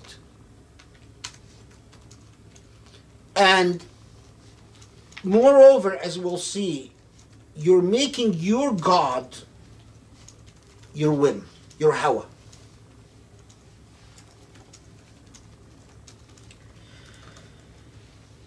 And right away, وَأَعْطَى قَلِيلًا أَفَرْأَيْتَ الَّذِي تَوَلَّى وَأَعْطَى قَلِيلًا وَأَكْدَى. Now, أَرَأَيْتَ الَّذِي تَوَلَّى. Did you see that who has turned away and has given little? وَأَكْدَى means, but didn't come through. Akda means that you've given, but then you've thought to yourself, I've given, and I've given enough. So I'm not going to continue giving. What is the relation of this to لا تزكوا أنفسكم? It's the same thing. You think of yourself as doing a favor. Now, they tell you in the traditions that this verse was addressing Al-Walid ibn al-Mughira, that there are conflicting narratives, but basically one is that Al-Walid ibn al-Mughira at one point listens to the Quran and starts getting affected by it, and converts to Islam. And then when he is confronted by his people and say, did you convert, and say, we'll give you money if you come back to, if you leave Islam, and he does. There are many, it's whether this event happened or not. It doesn't fit as an occasion for revelation anyway. Another story says that Al-Walid ibn al-Mughira himself went to someone who had converted to Islam, and he said, I'll take your sins, don't worry, in the hereafter I'll carry your sins, and I'll give you money if you leave Islam. And the person does leave Islam, But then after making the first payment on whatever Walid promised this person, Walid didn't pay the rest. And then they say that the revelation is رَأَيْتَ الَّذِي أَعْطَى وَأَكْدَى, that who gave and then stopped. But that doesn't fit either.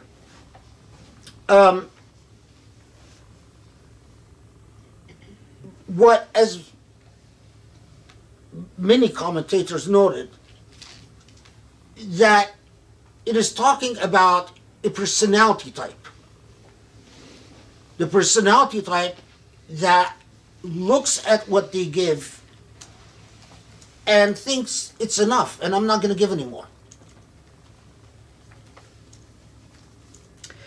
And then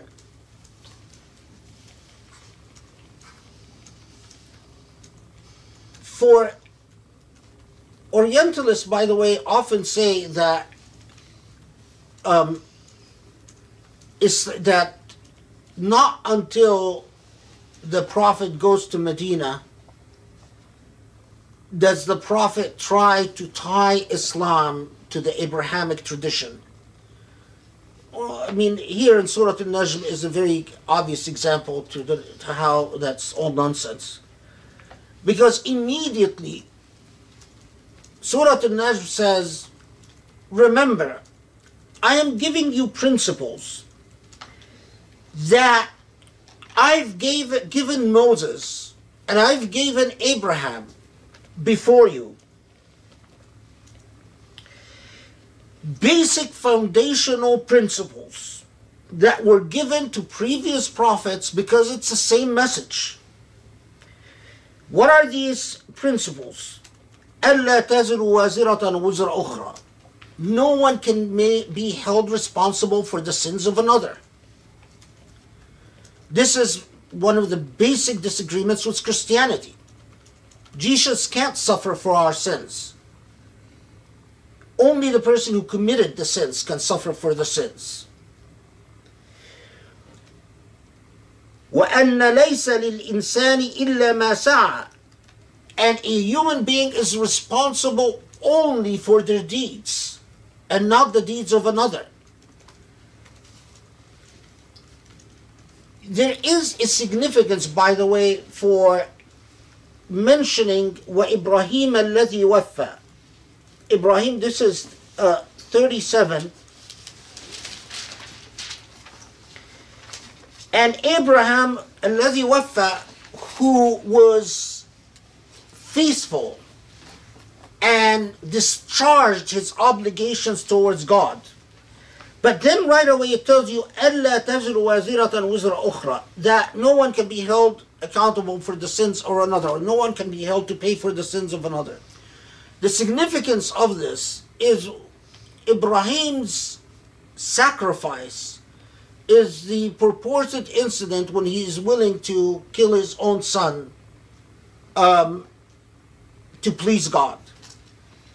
But وَلَا تَزِرُ وَازِرَةً وِزْرَ أُخْرَى, immediately after that, it's God saying, if anything, this incident was to teach human beings that the principle of sacrifice of one for another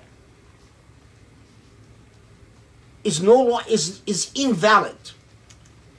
And this is something that modern Muslims need to learn, that in fact the whole narrative of Abraham and his son was not with the main purpose of that narrative was for God to tell Abraham, no, that's not the way we do things anymore.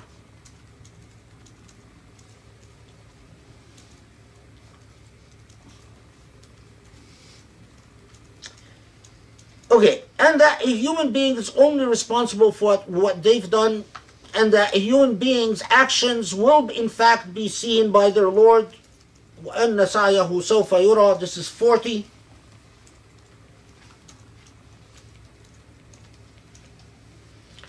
The study Quran says, and his endeavoring shall be seen, which is fine. Okay.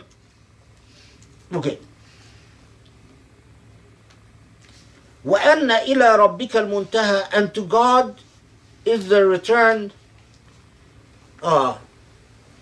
وأنه هو أضحك وأبكى وأنه هو أمات وأحيا وأنه خلق الزوجين الذكر والأنثى من نطفة إذا تمنى وأن عليه النشأة الأخرى وأنه هو أغنى وأقنى. Okay. وأنه هو رب الشعرى. Okay, so this is all the way to 49. So that it is God أضحك وأبكى. You might think, well, wait, causes laughter and weeping? What is this about? Very interestingly, it is only human beings that laugh and cry. Allah, not all commentators notice this. Actually, very few of them. But some did. That Allah is reminding you that it's quite miraculous. Only human beings are capable of laughing and crying. And that this is the God who causes death and life.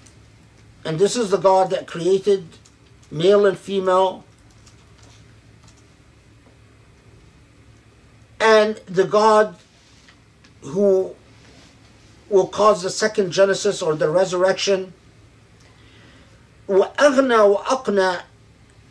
Aghna means that who gives riches. Aqna, that who also gives a sense of security with riches. So you could be given a home, but to feel that safe in your home is a separate blessing. There are many people who can be given shelter, but they don't feel that this is a real home. It's a blessing when Allah allows you to feel sheltered, safe, and secure.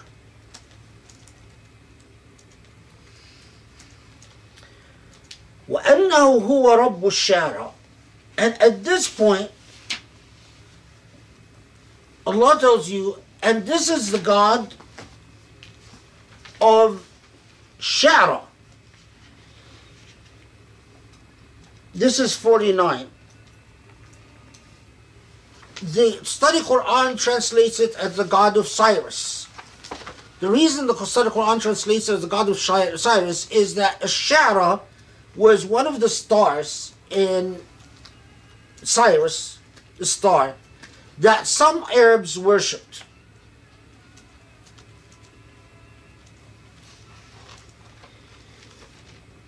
But there's another, in Arabic, a poet is called the Sha'ar. Poetry is called Sha'ar. Why? Because Cyrus, as a star, was also thought to be the embodiment of whimsy.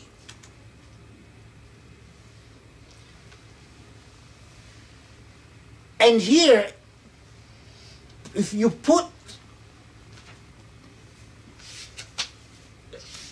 it all together, Al-Lat wal-Uzza wa-Manat wa-Sha'ra, the four main objects of worship. We said Al-Lat is Hubb al-Dhat wa-Shahwa, is the desire for pleasure. And Al-Uzza is prestige and power. Wa-Manat is the desire to live and avoidance of death. Ash-Sha'ra is literally coveting whimsicalness itself. Those whose God, Cyrus, meaning representative of, whose God is whimsicalness, their own whim.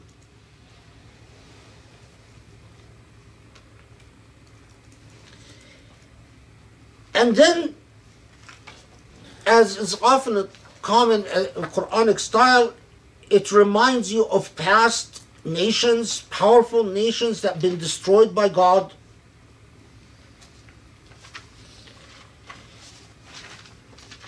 And at that point, it asks you a rhetorical question, فَبِأَيِّ آلَاءِ رَبِّكَ تَتَمَارَى. This is 55.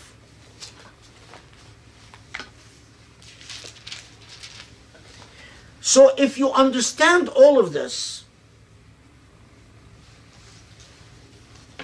how can you dispute your Lord and dispute the power and the blessings and the authority of your Lord? This is the same warning that has been sent to human beings again and again. Again, Abraham and Moses and Jesus. أزفت الآزفة ليس لها من دون الله كاشفة أفمن هذا الحديث تعجبون وتضحكون ولا تبكون وأنتم سامدون فاسجدوا لله واعبدوا. So, أزفت الآزفة. Again, the language is amazing.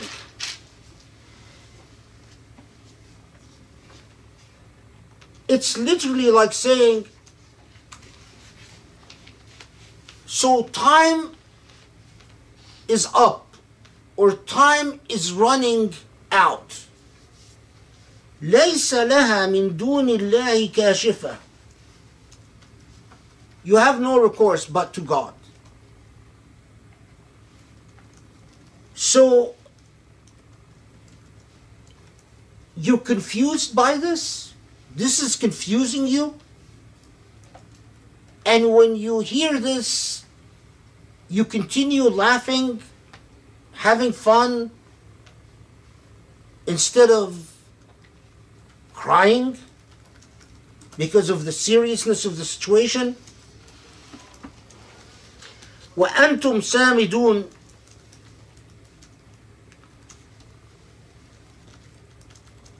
You continue laughing with your head held high, meaning you continue being arrogant, haughty, unbroken. So prostrate unto God and worship. According to most schools, this is another point. If you're reading the surah in prayer and you come to fasjudu, then you prostrate. There is a sajda. The Malikis say that the sajda is recommended but not required, just as a sidebar. So let's go back again and take the entire Surah Al-Najm now. So the falling star, the ascending prophet, the certitudes of divinity, the shadows of the idols that human beings adopt in all of us is Allat wal Uzza wa Manat wa Shara.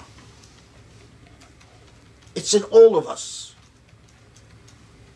We worship desire, we worship prestige, we worship ego, we worship jealousy, we worship all types of things. But Allah consistently reminds us in this powerful format that the crux of the matter is that tuzakku anfusakum, that you decide you're good enough. You claim or you declare yourself sufficiently pure. or sufficiently pious, or sufficiently knowledgeable. And that you forget the remarkable synchronicity of creation itself. And at the end is that you distract yourself with وَأَنْتُمْ سَامِدُونَ, that you sort of keep that image of people who have their head held high and laughing, meaning they distract themselves from the message instead of listening, because it makes them worry or anxious or concerned. They distract themselves. They joke around. They fool around. There is a narrative, again, one of these, that there was a Yemeni tribe that whenever they listened to hear the Quran, they would try to distract themselves by singing. In other words, they didn't want to hear the Quran because it didn't make them feel good, so they would start singing. And that was, but again, it's probably a historical event, but an occasion for revelation, I doubt. But it applies, and that's why probably the commentators mention it. So at this point, now I ask you, who or what is the star that is falling? Because here's the scary thing. The star that is falling might be you. This is the absolute twist of Surah Al-Najm. Are you the fallen star? Or are you going to ascend with the Prophet? With the subtext that most of us, unfortunately, are fallen stars. The world of shadows. In Sufi-esque sources, they say that in order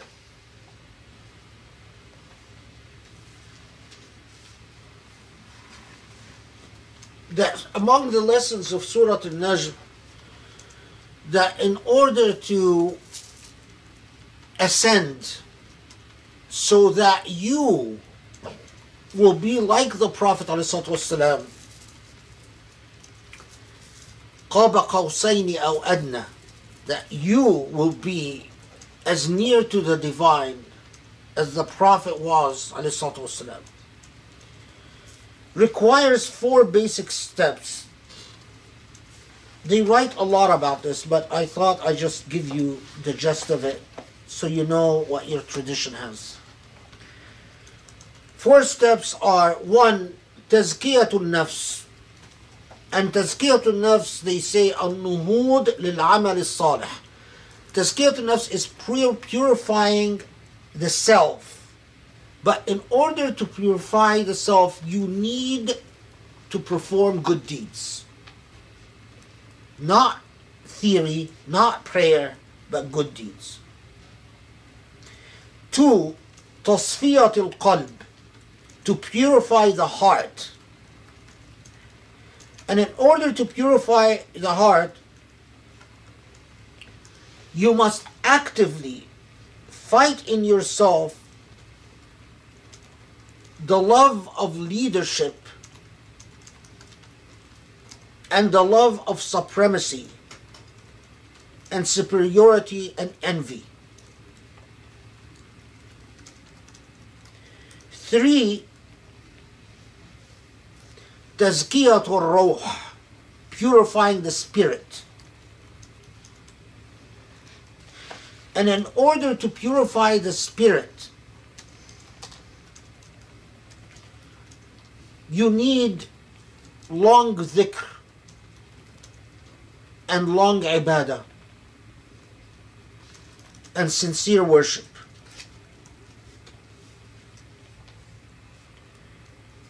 And 4, what they call tazkiyatu sirr. And tazkiyatu sirr means, there's no way to translate it other than say the purifying the secret, if you will. And what that means is you elevate to the realm of embodying the divine qualities of beauty. التحلية بالصفات الإلهية والأخلاق الربانية.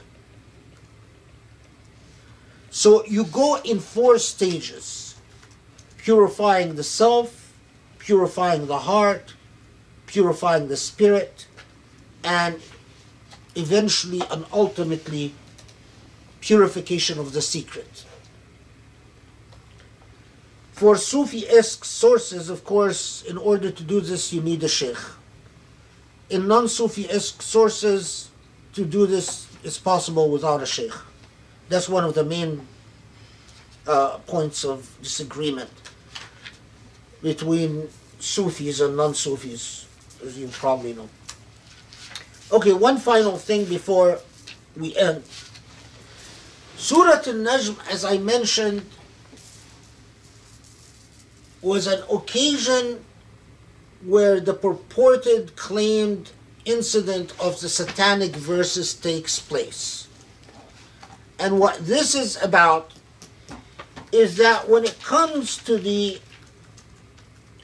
where it says أَفَرَأَيْتُمُ اللَّاتَ وَالْعُزَّى وَمَنَاةَ الثَّالِثَةَ الْأُخْرَى, that when it mentions an Allat wal-Uzza wa Manat, which were supposed to be these sites of worship for the pre-Islamic Arabs, that Satan comes and inspires the Prophet to say, تلك الغرانيق العلا شفاعتهم ترتجى إن شفاعتهم ترتجى, that these are the exalted. Al-Gharaniq is literally like exalted symbols, if you will, exalted items, whose intercession is to be desired. And according to the satanic verses, incident is that when the kuffar of Mecca hear this, they're very happy because now the Prophet has praised Allat wal-Uzza wa Manat, has praised their practices. And they, according to some reports, they are so happy that they even do sujood with the Prophet. And they do sujood with Muslims. And then Gabriel comes to the Prophet and says, what is it that you said? He says, I said, تِلْكَ الْغَرَانِيقُ الْعُلَى إِنَّ شَفَاعَتْهُمْ تُرْتَجَى. So Gabriel said, this was not part of the divine inspiration, this was not a part of the wahy. This was from Shaitan. And then the Prophet goes back and says, no, this was from Shaitan, this is abrogated.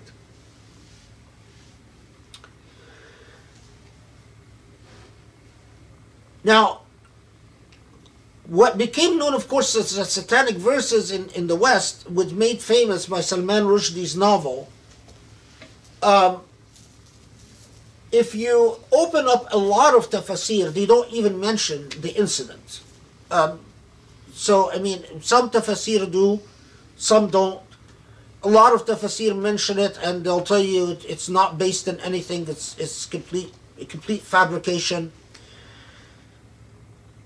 But the story of Al-Gharaniq or the satanic verses is problematic. Just if you Surah Al-Najm itself, the entire surah is a condemnation of, it's the ascension of the Prophet and a condemnation of everything that is worshipped other than God, and a condemnation of intercession of anything. And it is human beings are only responsible for their deeds. So, for the satanic verses to be believed, we'd have to accept that the Prophet said something like, تِلْكَ الْغَرَانِيقُ الْعُلَى إِنَّ شَفَاعَتْهُمْ تُرْتَجَى, that basically praised these idols, but didn't notice that this is against the meaning of the entire surah. So basically then the Prophet would be reciting Surah Al-Najm oblivious to the meaning of Surah Al-Najm. But second, that the satanic verses incident is supposed to make us believe that all these people who had followed the Prophet up to this point, because of the strict monotheism of Islam, had no problem with the Prophet telling them that, oh, and by the way, you know, these idols that you've left, their intercession is good, which is exactly against the entire Islamic message. So that's another level of impossibility. But third, there's another problem with the satanic verses, another problem with the Gharaniq story. All the narrators who said that this happened were people who converted to Islam in Medina. None of the people who were alive, who were Muslim at the time of the Prophet, like Umar in Mecca, like Abu Bakr or Umar or Ali, narrated the story. So is it possible that those who actually lived with the Prophet in Mecca during this era failed to mention the story, and only later Muslims who most converted after Mecca was defeated are the ones who suddenly are narrating the story? The reason I mention this is because unfortunately in the West, my former friend, late friend, he passed away, a former friend and a guy who used to have a good head on his shoulders, but like a lot of Muslims lost it under the weight of Orientalism. May Allah forgive him. Wrote a book called The Satanic Verses.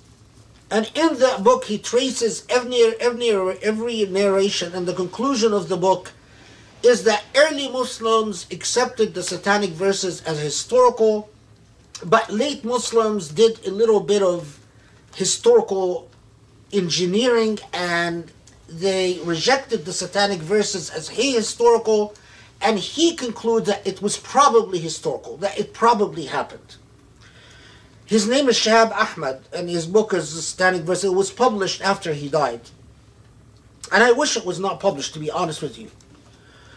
Because, quite simply, if you read the book and see what Shihab counted as qualifying as a narration supportive of the satanic verses incident, you'll find that he defined it so widely that all types of reports that never mention Illat or Al-Uzza or Manat, or all types of report that never even mention the word Gharaniq, and never mention the whole notion of the Quraysh doing sujood with the Prophet, and they are all counted, although not all these indicia are not mentioned. He still counts them as part of the satanic verses, because he defines as a narration relating to the satanic verses very widely. The other thing is, of course, a lot of the narrations he himself documents in his books are conflicting and contradictory to each other.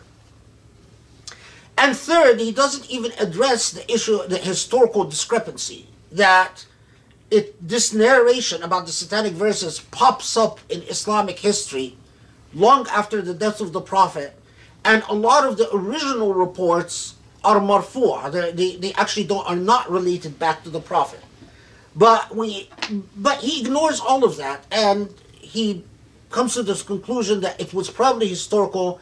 And unfortunately, a lot of Muslims, because of the influence of his book, What is Islam?, mindlessly and ignorantly, because in our age a lot of people like to pretend like they have knowledge that actually have knowledge. So in other words, they've never read probably a book of hadith in their life, but nevertheless went around saying, oh yeah, he has a point. No, he doesn't have a point. The Satanic Verses is an entire invention by late converts to Islam who were not sincere converts, and this is not the only tradition, by the way. This is the only one that was made famous by Salman Rushdie. But like many other situations, invented a narrative that questioned the credibility of the Prophet under the guise of being Muslim. That's what the Satanic Verses are really about. So, the short of it, if you're going to trust what I'm telling you, or take my say-so, ignore the Satanic Verses incident as an entire nonsense. If you don't trust me, then do the work and read the original sources yourself, and spend the next 10 years reading the sources, and you'll come to the same conclusion, I assure you. But anyway, alhamdulillah, and that's Surah Al-Najm. Okay, Bismillah ar-Rahman ar-Rahim. Thank you again so much for an incredible halaqah. Okay, heaviness. Anybody have any questions to start us off? Oh, sorry, first question. What is the dhikr? The entire surah. Entire surah, okay. Joy, you want to see the question? Thank you very much, Sheikh. And it's just a quick one. In terms of the Sufi discourses and the path to ascension, those are the 4 stages. Purifying the self, heart, spirit, and secret. Is that a step-by-step? Or is it kind of holistic? Does one lead to the other? The question, the four steps that I mentioned, is it step by step? It's actually these 4 are divided into other steps. I think each 4, they're divided into 3 steps or 4 steps, something like that. And there is like an order of ascension, but you pursue the first 3 simultaneously. So like you go 1A, 1A, 1A, 2A, 3A, and then 1B, 2B, 3B, and so on. And the one that I know you don't tackle till much later is the 4th. And I don't think that's divided into many steps. It's one big step.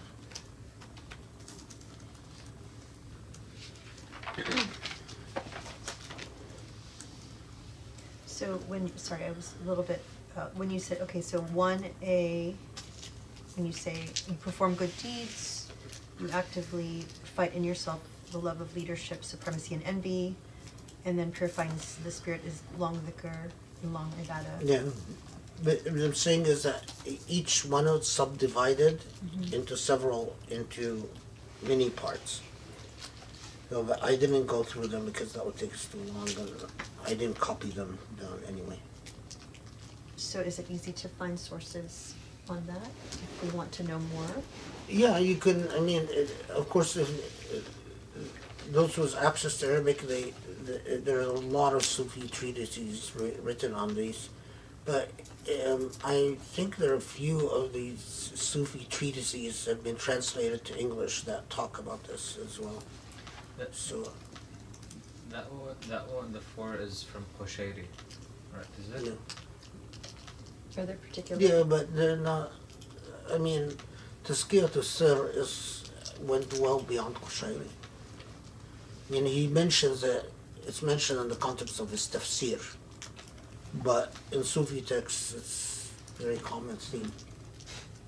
Certain names that you would recommend for people who are not well versed. Was Jilani translated? Yeah. Is it? We have it, right? I think we have it. Translated? The tafsir? No, his Sufi text. Yeah. Yeah, I would say read Jilani. They're hard to find. Yeah. I mean, these are the ones that were translated into like several volumes, Yeah. right? Yeah. No, there's a lot of them. Yeah. And Sheikh Nazim as well writes about this. Yeah, Sheikh Nazim actually would be a good source as well. I mean, if you're interested in Sheikh Nazim, of course, he is within the context of very specific tariqah, and so he has the wird and all of that. Jilani is more philosophical, and you know, it goes into all the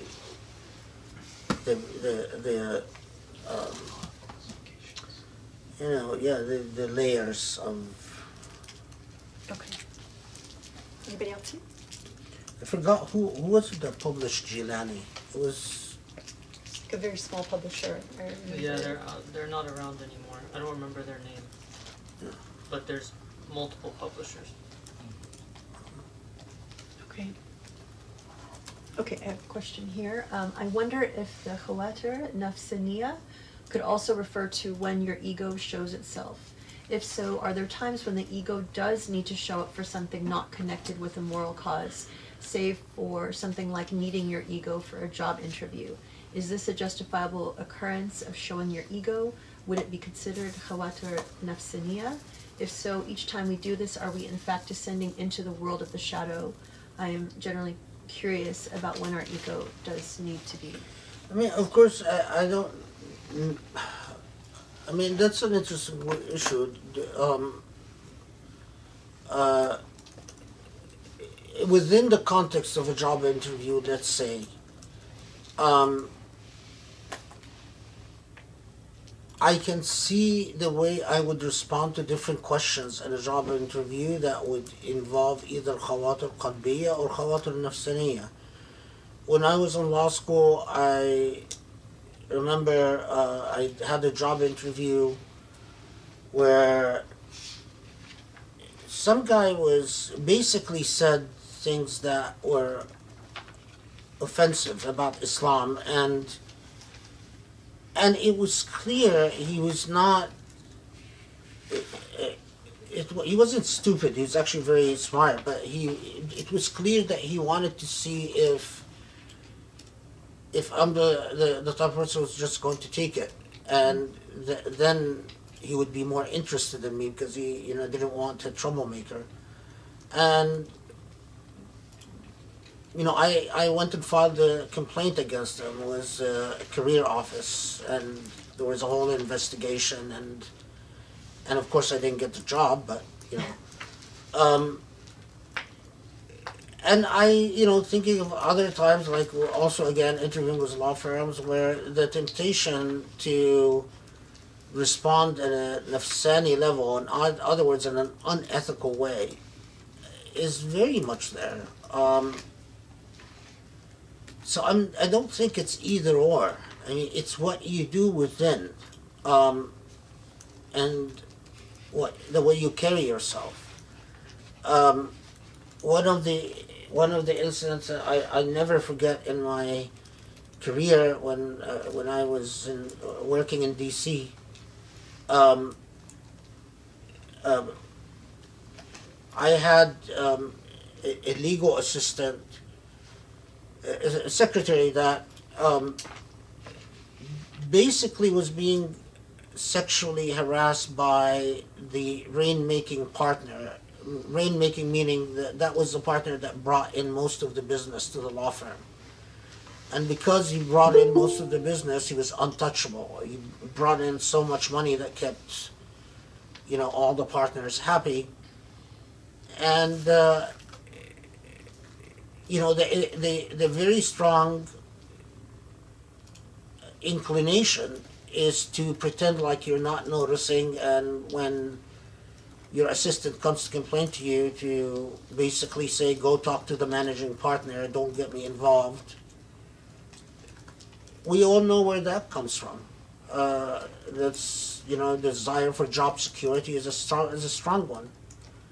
On the other hand, if you decide to get involved and you testify as to what you've seen and so on, so I think life throws both at you all the time.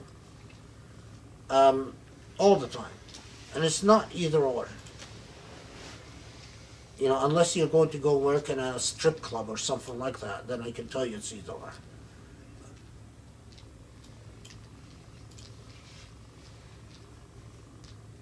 Any questions here? Okay, question regarding the angels that are referred to in the verse, where it says intercession will not avail unless Allah wants. Is it talking about pious people that human beings start worshiping, or the angels themselves? No, I mean, the reference is normally taken to there was an old system of belief in spots and places, not systematic beliefs in Mecca itself, but in various surrounding areas, that it is possible for angels to, it's possible to appease angels so that angels intercede with God. And you have all these, you even have, what do you call them, Sahara, what's Sahara? Not magicians, but like soothsayers or whatever, that would claim to be in contact with angels from above or jinn, depending on their inclination. And then people would pay them so that they would talk to the angels they're in contact with. So most took the verse basically making the principle clear that it is the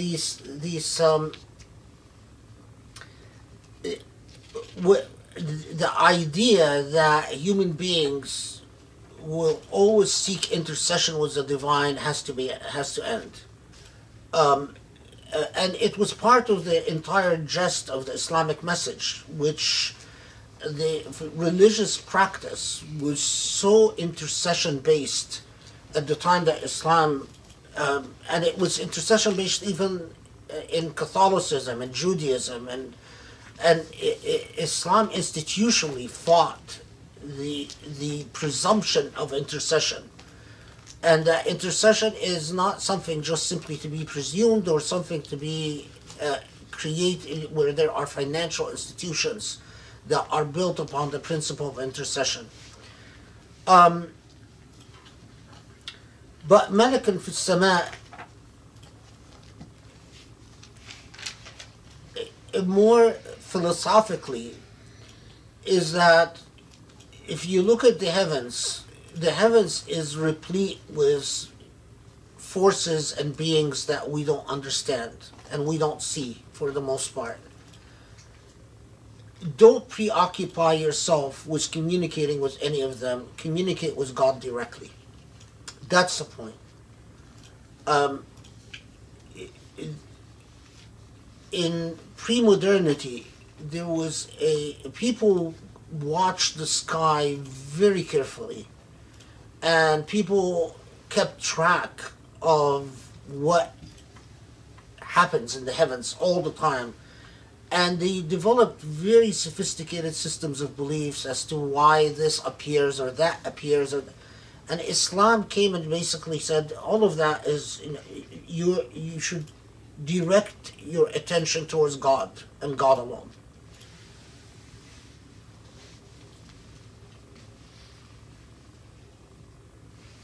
Any other questions? I'm going to throw one in here because you talked about this and you kind of moved on. You know, a lot of, I think, modern Muslims believe that the story of the sacrifice of Abraham's son, like the point, I think people believe that, like, we celebrate the sacrifice, right, as opposed to the idea that what you said is God is saying we don't do things like that anymore, we don't need blood sacrifice. So that maybe you could say a little bit more about that? We'll come back to it, but I mean, it's not, we celebrate the we celebrate the end of human sacrifices. And this is, by the way, it's not something unique to Islam, because it was said that, eventually Christian theologians and Jewish theologians also said the same thing, is that all the monotheistic, all the Abrahamic religions were dead hostile to the practice of human sacrifices that was very widespread in the world, and that if the story of Abraham and it was a symbolic construct to end, or to say no more human sacrifices anywhere, sort of a blanket abrogation or a blanket condemnation of human sacrifices. But we'll come back to it in Surah Ibrahim. Okay, great. Okay, well, I think on that note, we're going to finish. Thank you very much again for an amazing Tuesday night. And inshallah, we will see you guys on Saturday. Okay. Assalamu alaikum. Assalamu alaikum.